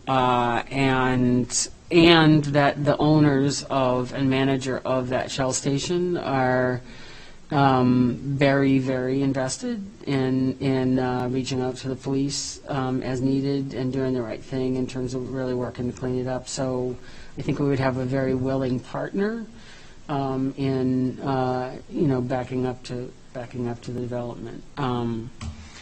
So he said, in summary, yes, we get calls at the Shell, but it's not a gregarious quality, in my opinion, nor is the nature of the calls anything that creates great concern. Okay. For him. And you think that adding more there, from a residential perspective, would help abate that? Right. Hope that's helpful. Susan. Okay, I appreciate your walking through your thought process, Corinne, because I had sort of similar thought processes. I think, Monona has a lot to offer families. That's why we all are so committed to it. And I think for us to be able to offer more families the opportunity to live here is a good thing. I think while we can say it's a place, is it the place, is it the best place? I don't know how relevant I think that is. I think times have changed since the comprehensive plan was created. And it does talk about the need for, reading from Doug's summary that he gave us even, the increased need for multifamily rental housing. And, I had a lot of hesitation about the previous project for a lot of different reasons. This project is an outstanding project. If we had land in the center of Monona for this project, that'd be great, but we don't, and we won't. And I think we have an obligation as part of the greater Madison-Dane County community to provide more affordable housing, to take a part in it. And Patrick, you're right. But none of the apartments we've put up in the last several years have included affordable housing. And I just think, I think it's important for us to contribute to that effort. And I think, from my school board lens, we would be thrilled to have more families experience our schools. And I think we have a lot to offer kids. And I was really happy to see you enlarge the playground for that reason, because I am always kind of looking at kids and thinking about, what's available for them. And I think it's kind of also, who are we to say whether this is a place someone would choose to live or not? I do agree with that point. I think that's a valid concern, because I thought I walked away from the last meeting kind of going through this whole thought process myself. And I talked to a friend who was very involved in affordable housing in Madison, and she kind of made that comment too, that that there just is a need, and I think this would be a really nice place for people to be able to live. There are a lot of questions about the screening behind the Shell station, that kind of thing. I think that's a good thing to work on, and the kinds of materials that'll come later. But overall, I like the project, and I think it's a good one. I'm ready to support it because I think it adds positively to the community. And I think if we're serious about DEI efforts, we need to be serious about it. I think that's the other thing. We can't keep talking about it and not contribute and do anything about it. Yes. Okay. Thank you, Susan. Chris? Well, my main stance really hasn't changed since last time. I think this is the definition of spot zoning, and that's planning 101. You don't spot zone. So that's an issue for me.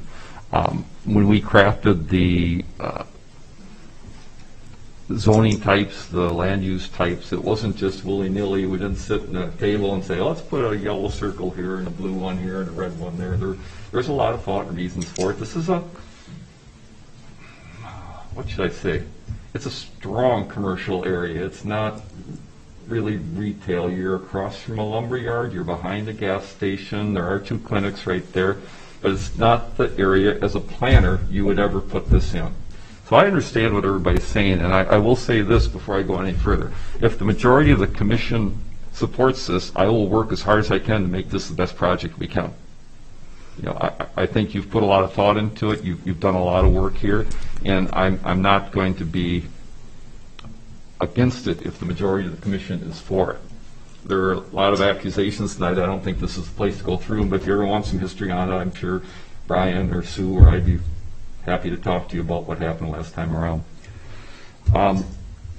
So that being said, I think it's the wrong place for residential in our city, and I think it is an isolated area. I think 75 units does not make a community. I think it's a very small neighborhood. If it does happen, nobody's talked about your project. If you come back again, it'd probably be nice to have a few thoughts. So like I said, if the majority ends up supporting this, I will go through it with you and make it as best we can. A few thoughts I have. on your layout. When I look at the, we don't have anything up. You have a eastern sidewalk. I love the connectivity you've put there with all your sidewalks. The far eastern one on that eastern, just short drive that goes out to Broadway, on one illustration, it looked like it stopped. Now, I'm going to assume you'll take that all the way out to Broadway. Correct. Okay. Yeah, and I believe that's, Great. sorry, yeah. It just has to be mentioned. On the road you show coming in, you show the road with the sidewalk on the east side, but not the west side. I assume you know that there will have to be a west side sidewalk. Now, you may be waiting because those lots are going to need to help pay towards that or whatever. I don't know, but it'll need sidewalks on both sides. So if, for example, you came in and said, this is our proposal, if it wasn't being put in with the road, there need to be a condition that that sidewalk goes in at the point in time that those lots get developed or something along those lines. It'd be a standard condition, but something you need to think about. It's already been mentioned tonight, but you need a little more brick. On the main building. I think the townhomes look good. I think on the main building you've got it grounded really well, but you need to have some vertical elements somewhere to tie that in with the rest of your building. Architecturally, I think that would be really helpful. And speaking of architecturally, what are your siding materials? It almost looks like a vertical material on some of those areas. What is it? So the brick is on the first floor, and then the rest of the building is covered with James Hardy. But Hardy's horizontal, and some of your elevations, it looks like there's some vertical in there. So we would do batten board siding, and I believe it's the same materials, the composite siding. Okay. It may not be James Hardy, but it's going to be a composite siding material, not a vinyl material at all. Okay. I have a question for the chair. Mm-hmm. Just because I'm curious. When they said the Quick Trip on West Broadway is worse, you're talking about the one in Madison or the one on Monona Drive? No, the one in... Okay, all right. I was just surprised if you were talking about the other one in Monona. I was like shocked. It's too busy for there to be. It is worse. He's saying, he's saying worse. It's okay. I just made a note. I'm like, holy cow. And I do agree with the comment earlier that with 75 more units here, it's likely the security issues at this gas station would be a lot less. There's a lot more people around. When people are around, it's a lot harder for those issues to pop up.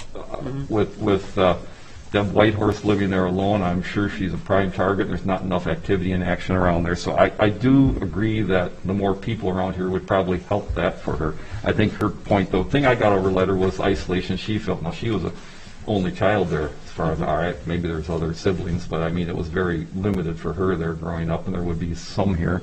So there'd be some sense of community. What I struggle with is a sense of community out of there. I don't know that I could feel like I was part of the Monona community living there in a remote area. Landscaping. Our code is all stalls. It doesn't matter if they're underground or in a garage or anywhere. So the reason for that is you can imagine, say you propose just the building with just underground parking, you say, but I don't need any landscaping, right? No, it doesn't work that way. So if you do that, it comes to a little over 2,000 points. You have over 3,000 points. You are doing more landscaping. Appreciate that. The site needs it. And again, when our code, it's a minimum. Right. And I think you've proposed a fairly good plan. I would ask if you come back. I can't read that. I can't read either. Thank you. And I've got I thought this was the old man. I use my phone, and I like zoom in. I mean, I don't know, Rob, if you could read it, but I can't tell what the plantings are or what they. We'll pull the exhibit. Yeah, We'll pull it out and put it in a separate page. Yeah, just so some of that stuff is legible. I actually have my magnifying glass out there. I still struggle. I'm right with you. Yes, we do have magnifying glasses. I use my cell phone and use the picture function. That's what I do. And then, I hear a lot of talk about potential for more redevelop all these areas. I'm going to throw just a little caution in the wind here about all that.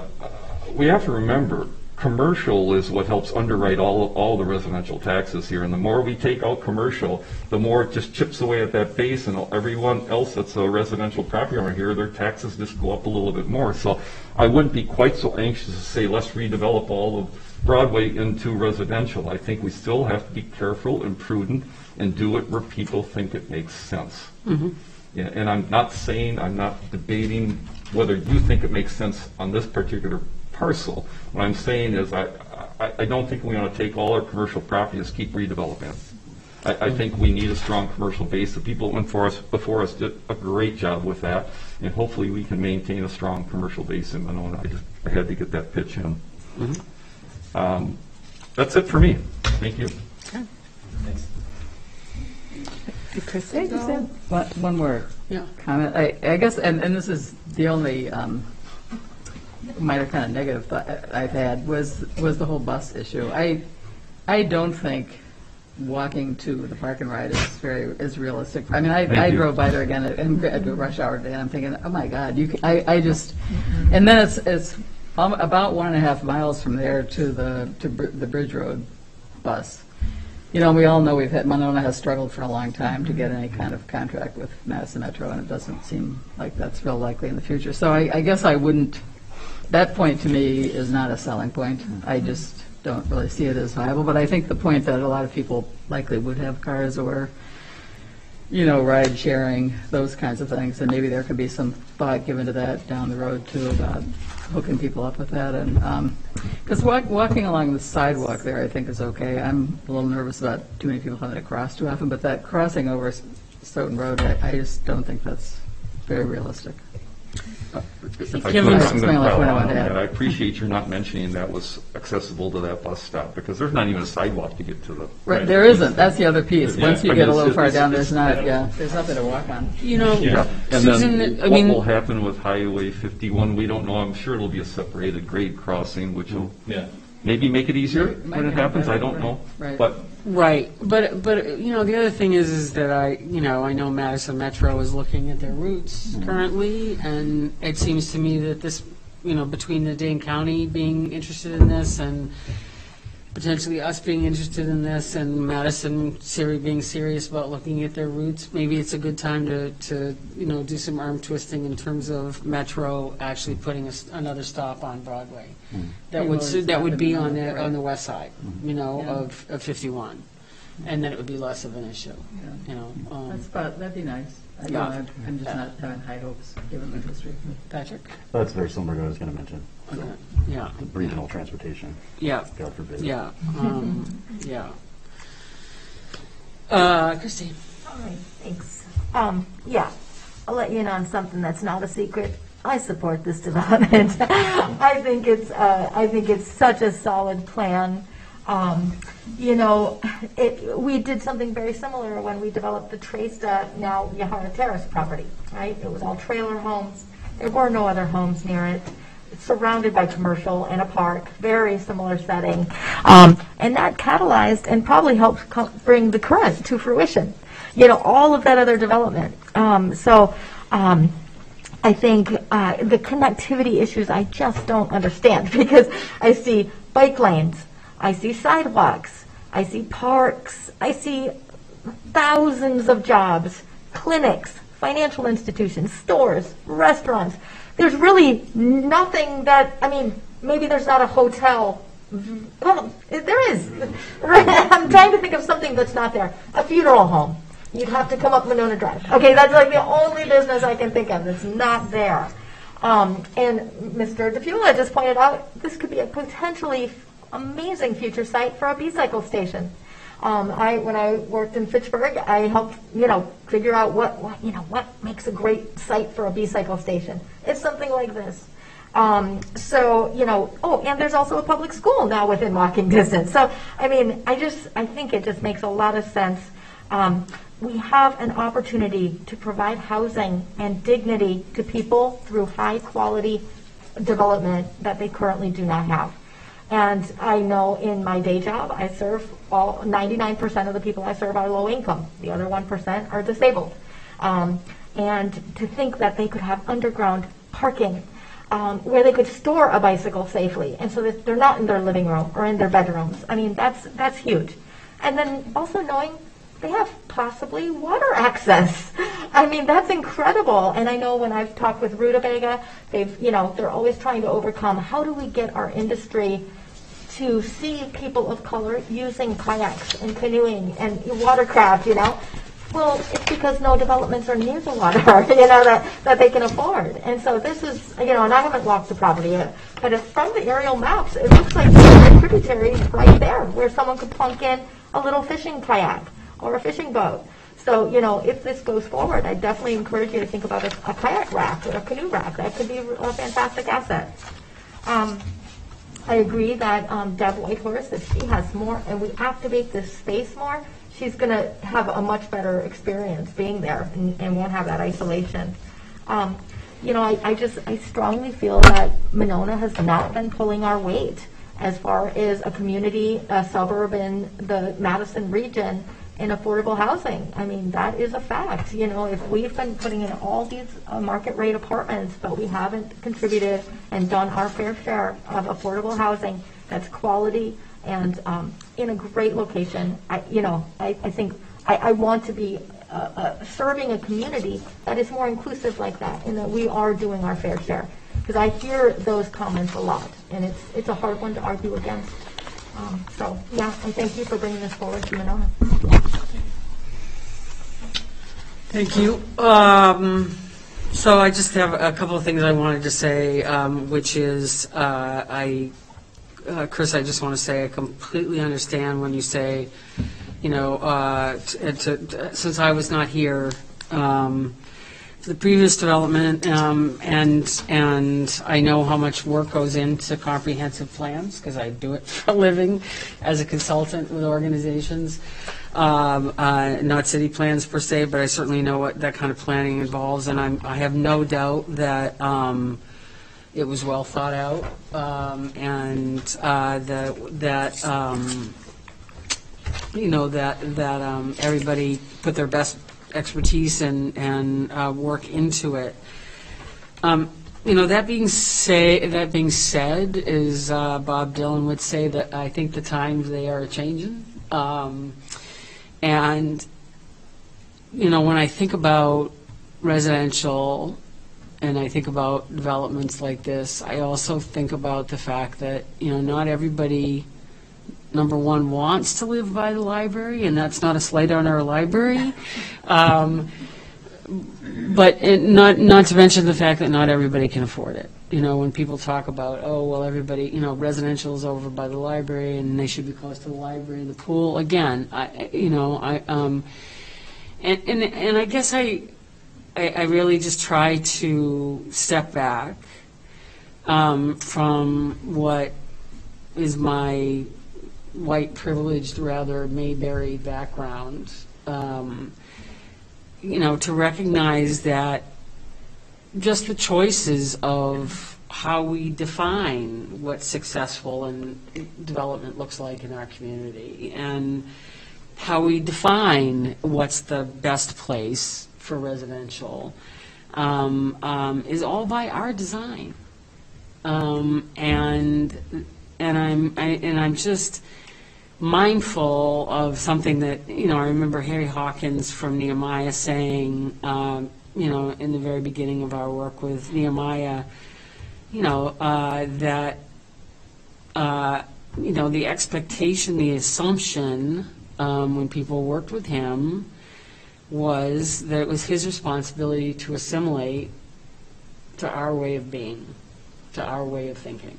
Like that was his, you know, and it reminds me, you know, as a woman, it certainly reminds me of, you know, just as a woman, I might be expected to embrace or assimilate into a man's way of being or a man's way of doing business. And so I just think it's important for us to recognize that, you know, not everybody would be comfortable living at the library or want to live at the library, and never mind that they couldn't afford it.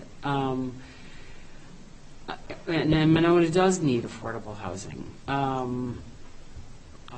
And so I think, you know, and I can remember too, you know, we talked about some of the developments that we've done, and, you know, I can remember too discussions around, you know, why are we putting up so many apartments? You know, this is all about single family. Again, our definition of a successful development 10 years ago was single family. You know, everybody should own, or condos, everybody should own. And so that when we started talking about apartments, everybody was kind of scratching their heads thinking, you know, why, you know, that's another huge change, right? You know, why, and same thing with mixed use, you know, mixed use developments, you know, again, relatively compared to some of our, other options, is a relatively new thinking around in urban development. The whole idea that you would have retail under every single,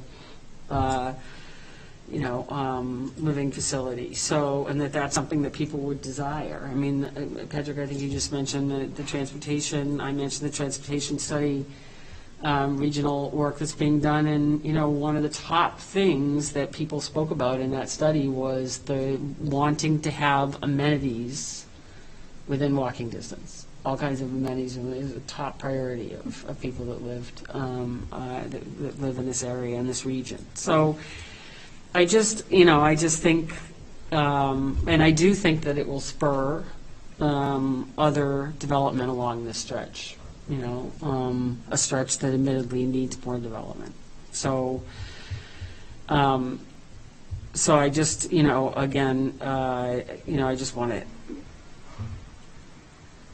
encourage everybody to think about that, and as I have and continue thinking about it, and but I, I'm impressed with the quality and the objective of the proposal. Obviously, as everybody said, it's a fantastic development in a lot of ways. When I opened up the drawings, I was like, holy crap, I'd like to live there. And by the way, there are lots, I mean, maybe it's a little more on the west side, but there are, I don't have to tell you that there are lots of residential developments that have a gas station that butt up against a gas station. That's not unusual at all. So, anyway, I'm certainly in support of it, and as Susan said, if we're serious about it, I think which I know we are as a city. I think we have to try, and we have to stretch and think about what's possible. And as several people have said, it's not like we have a bunch of other parcels sitting around waiting for affordable housing. I mean, we just don't have a lot of options. And I do think that times are also changing as it relates to, as everybody's already talked about, as it relates to COVID. I mean, I think the whole idea of commercial and office space and all of that is going to be completely turned on its head, because I think it's really going to have an impact. So, it's hard for me to imagine, honestly, the Whitehorse family as property owners sitting another umpteen years hoping that some residential developer's that's going to come along and it's just hard for me to imagine that's real likely in any time in the near future. Certainly not in father's future. So, any other comments? Thoughts? I have one. Yeah. I just wanted to say, I was shocked the other day. I was driving on Stoughton Road by Flom, and I saw herds of high school kids coming from La Follette walking across Stoughton Road going to Wendy's. I was really surprised to see that. So, have you seen that? Oh, yeah. Yes. It was kind of like Frogger, and so, Madison and... Broadway, too. One of my office, they crossed Broadway to go to their cousins. Wow, yeah. That's when they were real kids. Oh, yeah. Yeah. So they're... Danielle's the guy talking to Danielle's walking the yard. The fearless, invincible people, right? But I think, the state of Wisconsin and the city of Madison has been talking about doing Stoughton Road for so long that, maybe one more development will push them to make that move, because it is such a problem over there. And it really does need to be addressed. I know the last time I talked with the city of Madison about their iteration for that corridor, they were going to look at something like East Washington, so a boulevard style development. So, corridor. So something really different, and we don't know what that'll hold. But I personally think most of your people your residents would walk toward Monona versus over to that bus stop. I just don't see that being frequent use.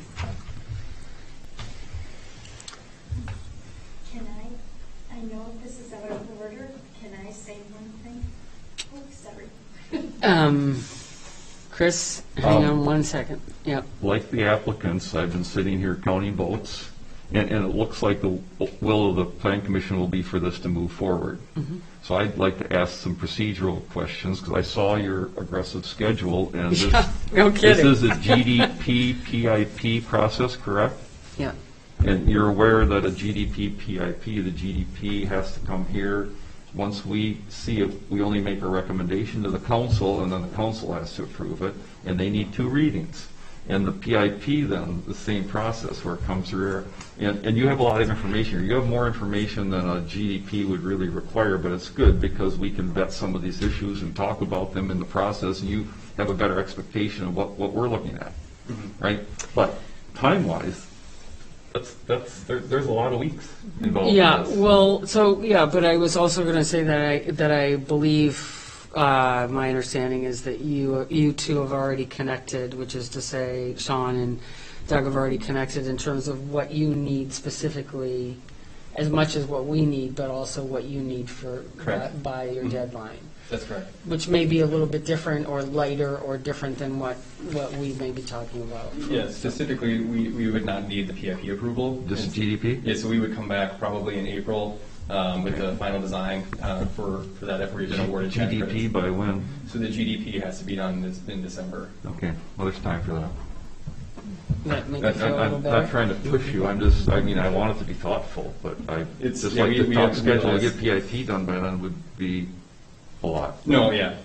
And our preferred route is to go just to GDP, get the permissive zoning in place.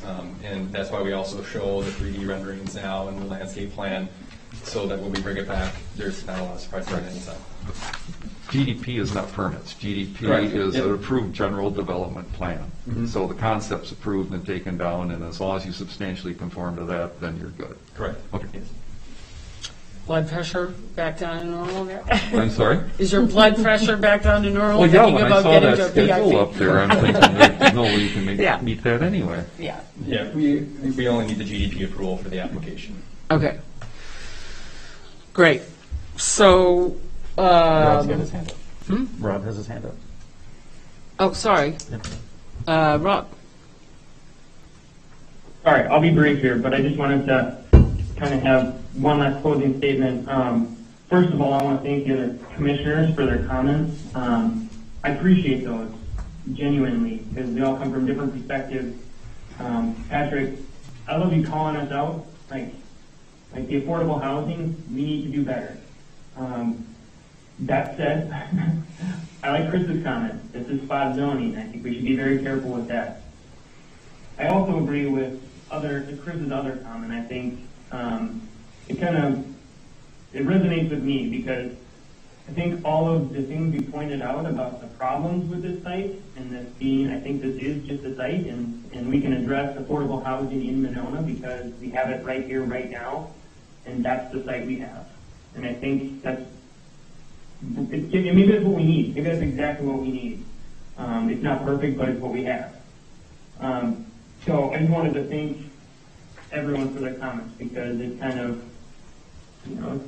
shapes my own thoughts to some degree and helps inform me from different perspectives. So, and I was getting back to Chris's comment. If this, this is something the commission is going to support and I'm going to support, I'm not saying I'm not. I do want it to be a really good project. It's not I'm against it or I'm for it 100%. It's not like that. I don't think it's that cut and dry. And then moving forward, kind of the processes going forward. I've looked at the plan to some degree and to a point to know that I think it's a good plan. I haven't dug into it, and I'm not really prepared to give detailed comments about site layout and landscape plans. If I was to give one, it would just be try to use native plants. It's not too difficult to use mostly all native instead of adaptive plants. But like I stated before, I think it's a great project, and I hope it's wildly successful. So that's all. I'll be quiet now. Thanks, Rob. I appreciate it. Not you be quiet. You saying something. I'll mute myself. Okay. Anything else? I am gonna make an exception to the rule if you'd like to say something. Go ahead. As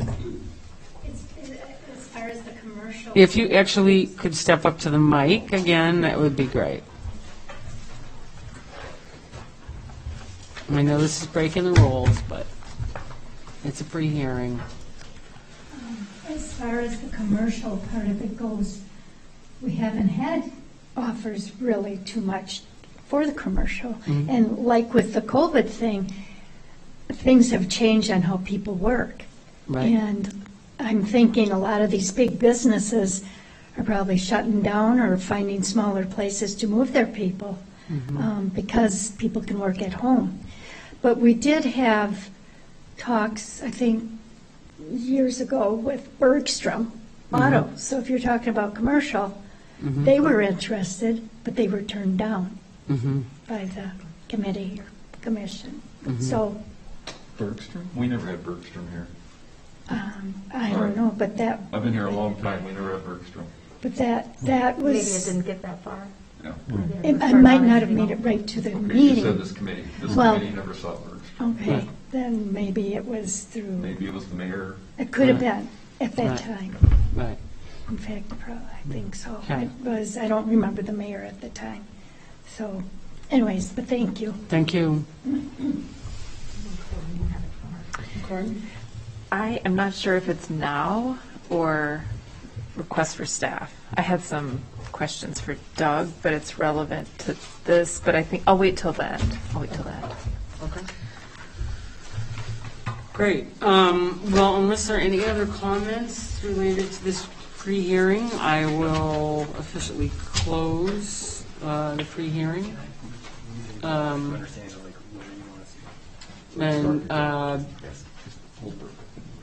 You guys, I want to thank you very much again for coming, and we'll look forward to seeing you back sooner rather than later. Yeah, Right? thank you.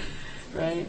Again, want to thank the whole committee's deliberations around this. I know we're stretching, and some stretching is always a little difficult. Fun, difficult.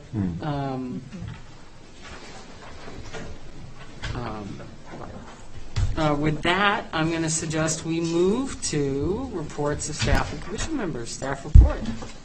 Thank you. So first off, with the economic development update, we just today had our second of the Main Street Bounce Back grant applications come through. I need to review it fully, but it looks like another promising application, and so that would potentially be the second that's taken advantage of that COVID relief.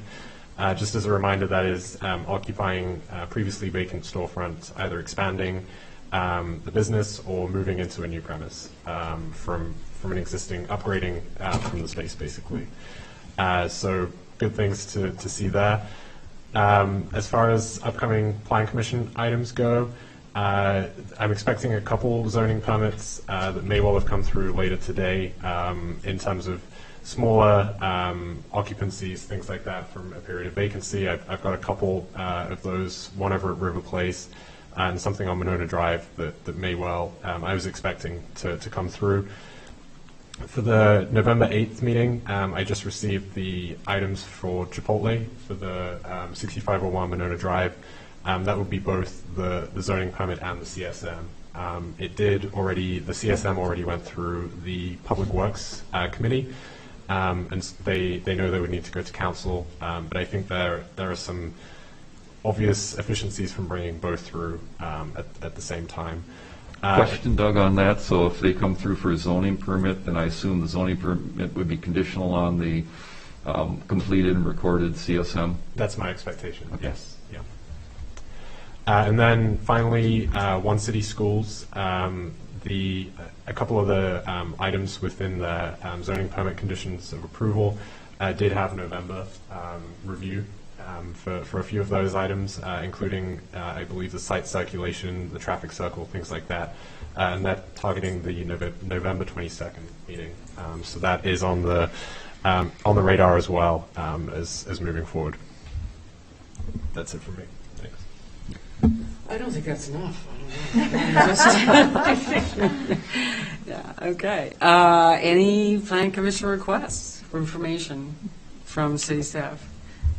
Yeah, so when I was looking at the comprehensive plan, there's the whole section with all the housing information from the last census, and I was just wondering if we have I don't know if we have the new census data or not, but it would be nice to get some of those tables updated just for us to look at. I don't know what pages they were, but just where it talks about like our inventory and our vacancy rates and just some of that information that's in our comprehensive plan.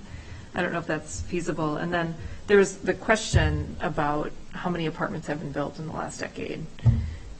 That would actually, I don't know if we can get that number, but that would be really helpful, I think.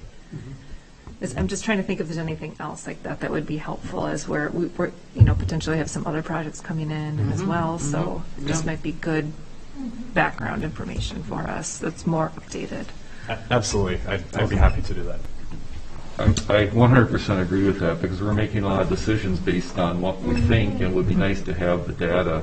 And we did do this once when Sonia was here, and she put together a lot of information about single-family households, how many single families are rental and ownership, number of rental apartments, number of condos. I mean, to have the whole data about what is Monona. Because we get a lot of data about here's what Dane County is, and here's what Madison is, and this is what we need. But we're Monona, and we need to know, I agree, we need to know what is Monona, no, what are we, and what do we need, and what are we short of, and data would be wonderful to have for that. Yes, I can do that. A lot of those more granular pieces are actually not from the decennial census, but they're from a different data set. Okay. I'd certainly be happy. I reference those. It's an easy way to get number of household units, and there's more of a margin for error because they're estimates rather than full inventories. But I'd be happy to do those and maybe put together some sort of housing one-pager or something, like a couple pages probably, with this information that the commission can reference, but also anybody else can access on our website too. That would be great. I think they'll be interested in it. I think it'd be great, and I think when you're doing it, if we can get some reference to what other communities our size and adjacent to us are like too, just to know where are we compared to other communities. We talk about all this, and we don't really know. We all hear anecdotal evidence from the different people we see, but it'd be nice to have a whole picture of it. I was going to just say I did inquire recently for the full census data, and it's not here entirely. We're getting pieces of it right now. But we are now over 8,000 population, 8161, with I believe it's 6,858 voters in the city of Monona. Wow. When I went to school here, way back school, it was 10,000 people. Yes, I remember seeing those numbers. Yeah, I saw that too. But so we've creeped over 8,000, so we're getting back up there. So that's pretty exciting. It would be interesting to see the demographic shakeout, though, and see what that looks like. Any other? A lot bigger families back there. I would just mention that I reached out to Aaron of McCann's Construction at the end of the week because that big building that we've been working on since 2008 is closer to done than you think. Even. And in fact, he said they expect to be moving. The third floor is nearly complete, or the upper floor is nearly complete. You might have a better idea because you probably tour it more often than I do, Chris. But in any case, I reached out to him and asked him if he could give us some dates for the city council and the planning commission and CDA to take a tour, because they're expecting to move people in before the end of the year. Oh wow! Pretty amazing. Yeah, that's really amazing considering material shortages. Last I heard, they didn't have any countertops yet, but right, that's a lot of countertops to put in. Right. Okay, so I'll keep you posted when I hear back from Aaron. But it's exciting. We're finally getting there, and I just can't. Every time I go over there, I'm just blown away at the buzz, which is to say that whole area is just jamming all the time. Buck and Honey's is always going crazy. Forge Kitchen's always going crazy. I was there tonight, it was nice and busy. Yeah, I mean, the tasting room, you know, I'm not a cigar person, but I do like sitting on their patio, and you have to go through. And I love that they're so flexible about eating other people's food on their patio. So anyway, it'd be great to be wrapping that. With that, I will ask for a motion to adjourn. We do have the updates on DEI. Oh, sorry. Where was it? Oh, sorry. It was in the middle of the, yeah. Any updates on DEI? I wanted to just take a moment to say Happy Indigenous Peoples Day and thank all of the people. We had an amazing ceremony this morning in the parking lot of City Hall with probably close to 50 residents and people from the county present, and representatives from the Ho-Chunk Nation that helped. They rose the flag today, and it was just, whew, it was a goosebump moment. Really a special event. So thank you to everybody for being there, and yeah, it was just great. I'm speechless. I'm speechless on it. Especially given the pouring rain. Yeah, it was raining too. Yeah. I know. Imagine if it had been sunny. And have everyone just stand there, like, you know. Yeah. If it had been sunny, we probably would have needed to build a new parking lot, right? Bigger parking lot. Great. Anything else? Okay. With that, I now entertain a motion to adjourn. I'll move to adjourn. Do I have a second? Second? I have a second. All those in favor? Hi. We are adjourned. Thank you. Thank you, Brian, Rob.